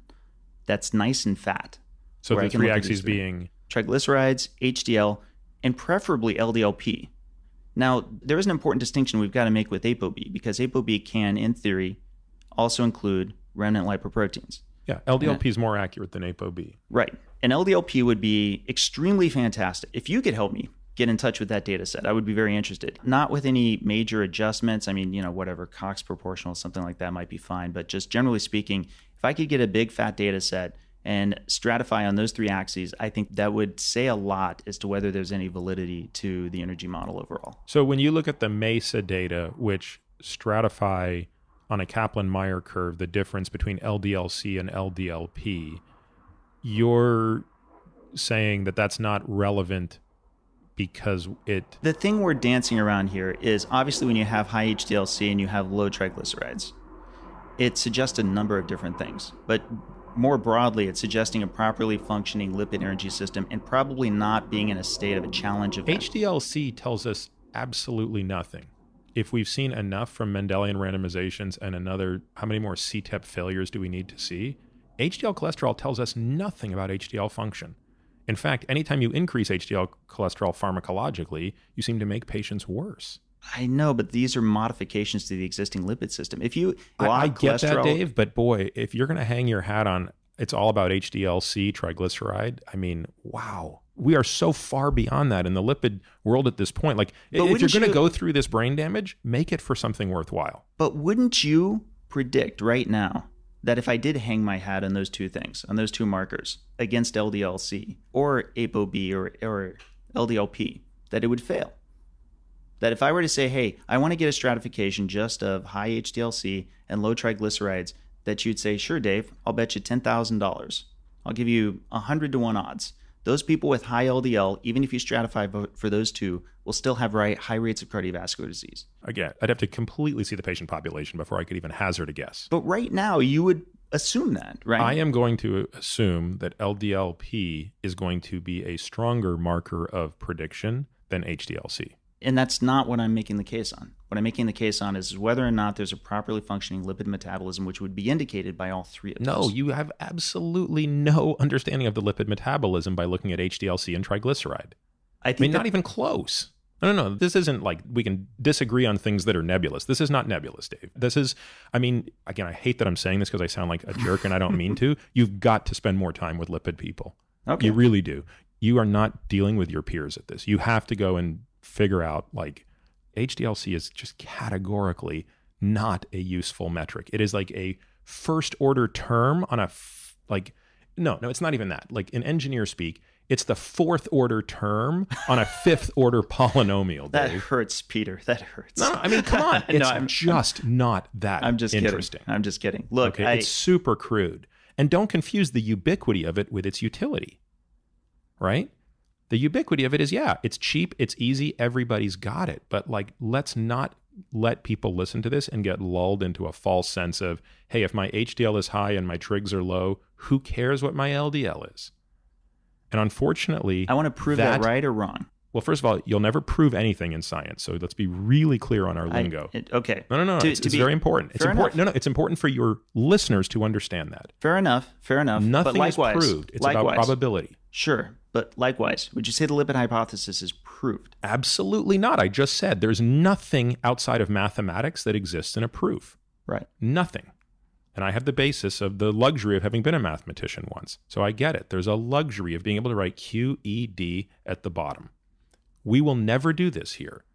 And if people are sitting there saying, well, I'm going to keep eating my bacon and eggs like it's mainlining and ignoring my LDL-C because my HDL-C is high and my trigs are low because, you know, I'm on a low-carb diet and somehow that makes me special because no one's proved that this is wrong. Wow.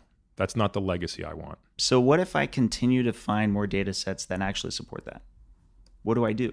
I don't know. I don't know what that means. What do you mean by more data sets? So, meaning more anecdotes? No, I'm talking like, let's say I do actually get a hold of Framingham Offspring. Let's say I get a hold of, I forget what some of these larger data sets are and what you have to go through.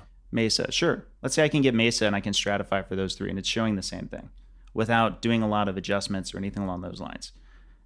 What would I tell my followers? I would say, no, it looks as if still there's further evidence that showing high LDL-C in this case is not problematic. Or Mesa did actually stratify for LDL-P, didn't it? Yes. Did it? Yeah. So that'd be a great example.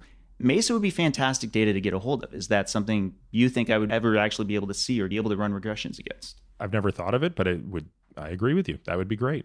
I don't know who owns the data. But would that be compelling to you? If it turned out that we could run regressions, let's say that it was in the next room right now, and we worked it up on the computer, and sure enough, I went by these stratifications I was looking for that are like identical to somebody who would be, and they were typical to somebody who was already a lean mass hyperresponder, and it would show that they didn't have high rates of cardiovascular disease. Would that be compelling data to you? I think compelling is the wrong word. The question is, how would it add to the existing body of literature that informs a decision we have to make every day with a patient? And the answer is, I'd have to see the strength of it and decide, how does this fit into the existing body of literature? I mean, that's the only way I can imagine thinking about this. But everybody listening to this, and you and I, all have to put our heads on a pillow at night with a null hypothesis against which we have to challenge existing data. And I'm not convinced that the null hypothesis here should be anything other than the lipid hypothesis. Now, the lipid hypothesis gets bastardized all the time. It gets misstated all the time. It gets based on LDL-C and a whole bunch of other stuff. But I'm talking about the real, honest-to-goodness, no bullshit LDL hypothesis, which, again, I've written about eloquently, and people have written about it far more eloquently. I should say I've written about it in a kludgy way. Others have written about it eloquently. The lipoprotein, the endothelial damage, the inflammatory changes, all of these things cascading, that's my null hypothesis. And in the end, if there's data to counter that, I'm all for it. For example, even when you look at the IL-1, IL-6 agonists, the low-dose methotrexate studies that showed you could delay or reduce cardiac events without changing lipoproteins, I don't think I'm being delusional when I say that doesn't change the model. It actually feeds into the model. The model is there are three things that are driving this pathology. If you reduce one of them, things get better. All things equal, if blood pressure goes down, do outcomes get better? I believe they do. Absolutely they do. Yeah. Very potent. Why? Endothelial function. All things equal, if you stop smoking, do outcomes get better? Absolutely. So when you start to look at all of these things, and again, with those... But by outcomes get better, you're specifying... Cardiac outcomes. Right, cardiac outcomes. The all-cause outcome is a much more complicated question that probably has a podcast in and of itself. To your question, yeah, Dave, of course. Like, I'd be incredibly curious to see this. Who wouldn't be? But don't think that, like, one regression analysis on MESA is going to turn over 50 years of data, regardless of what it shows. The question is, how does it alter our understanding and thinking of the problem? Look, the whole reason I'm even pursuing this particular strata is because of the model in the first place. I had to have something that I could conceive of that would inform the decision by which I would be looking for what the data is that would disprove it. That's why I'm in pursuit of disproving it. At the end of the day, Peter, I can't emphasize this enough. I'm not looking to talk to the echo chamber or looking to just maneuver around inside of a number of people that are going to congratulate me. I specifically... But I think you're better off going to an NLA meeting than a low-carb meeting. Sure, but they're freaking expensive. I've looked at all of them. I got the low-carb community to fund you. If they want to know the answer, because I don't think they do, if I'm going to be brutally honest. I think the worst of that crowd just want their confirmation bias. They have seen these incredible benefits of low-carbohydrate diets, and their belief is nothing can be wrong with this. Like, we somehow live in a monodimensional, monochromatic world where, like, it's that black and white. And if the diet is good for this, it can't be bad for anything. And they are so wed to that they construct these crazy arguments. But if they share your passion for truth, then they should happily fund you to go to an NLA meeting and spend a week there and actually start hanging with these guys who are way smarter than me. Like, I'm a knucklehead. I mean, I know a lot about lipids for a knucklehead, but I'm talking about, like, the smartest people in the world are the ones you need to be talking to on this topic. And they're not at low-carb conferences. I promise you that. They're not on Twitter, and they're not playing patty cakes on their, like, high-carb or whatever low-carb blogs. Like, it's just not about that stuff, man. And again, I mean, I think what you're doing is really interesting. I don't agree with the model, but I'm glad that you're pursuing it. I wish you the best in pursuing it with the right people. Absolutely. Well, and perhaps you'll be able to help me set up with the right people. I would definitely be more interested in finding those voices that can help tear at this model. I would be more than happy to help in any way I can. Great. I can't emphasize enough, as I anticipated, I was going to ask you more questions than you asked me. I'm really appreciative that you took the time to chat with me about this. No, my pleasure, Dave. Thank you very much. I apologize if this just took longer than we thought it might have. And I know we went off on tangents all over the place. I guess this will be one where the show notes are probably quite helpful. But nevertheless, it was great meeting you in person. I didn't realize it's only been 3 years since you've been at this. It Yes. feels like a lot longer, actually. It certainly does for me. And my wife would say it's felt twice as long for her. Yeah, I mean, yeah. you have to realize something. Almost nobody knew about me a year and a half ago. And I knew almost nothing about cholesterol 3 years before that. This has absolutely been a fresh journey. And that's why I have to oftentimes emphasize that I'm not a formally trained biochemist. And I really have a lot of gaps, I'm sure, in my knowledge that I'm looking to fill and find as fast as I can. All right. Well, it was great to meet you. Enjoy your time in San Diego. Oh, by the way, for the listener, this is being recorded on July 26th. It will be a long time before this goes up, Dave. So hopefully the listeners understand that whatever's transpired since then is just, we pre-record these things many months in advance. We may have to bump it up a little bit depending on, maybe we can reshuffle it and get it out before the end of the year, which is probably right now where it sits in the pipeline. But you're going to subject me to quite a hell, because I'm guaranteed every single follower I have is going to be knocking on my door until this thing is opened up. So okay, that'll be pretty funny. We'll do what we can. Anyway, man. All right. Thanks so much. Absolutely. Awesome to finally meet you. You can find all of this information and more at peterattiamd.com/podcast. There you'll find the show notes, readings, and links related to this episode. You can also find my blog and the Nerd Safari at peterattiamd.com. What's a Nerd Safari, you ask? Just click on the link at the top of the site to learn more. Maybe the simplest thing to do is to sign up for my subjectively non-lame once-a-week email, where I'll update you on what I've been up to, the most interesting papers I've read, and all things related to longevity, science, performance, sleep, etc. On social, you can find me on Twitter, Instagram, and Facebook, all with the ID Peter Attia MD, but usually Twitter is the best way to reach me to share your questions and comments. Now for the obligatory disclaimer. This podcast is for general informational purposes only and does not constitute the practice of medicine, nursing, or other professional healthcare services, including the giving of medical advice. And note, no doctor-patient relationship is formed. The use of this information and the materials linked to the podcast is at the user's own risk. The content of this podcast is not intended to be a substitute for professional medical advice, diagnoses, or treatment. Users should not disregard or delay in obtaining medical advice for any medical condition they have, and should seek the assistance of their healthcare professionals for any such conditions. Lastly, and perhaps most importantly, I take conflicts of interest very seriously. For all of my disclosures, the companies I invest in and/or advise, please visit peterattiamd.com/about.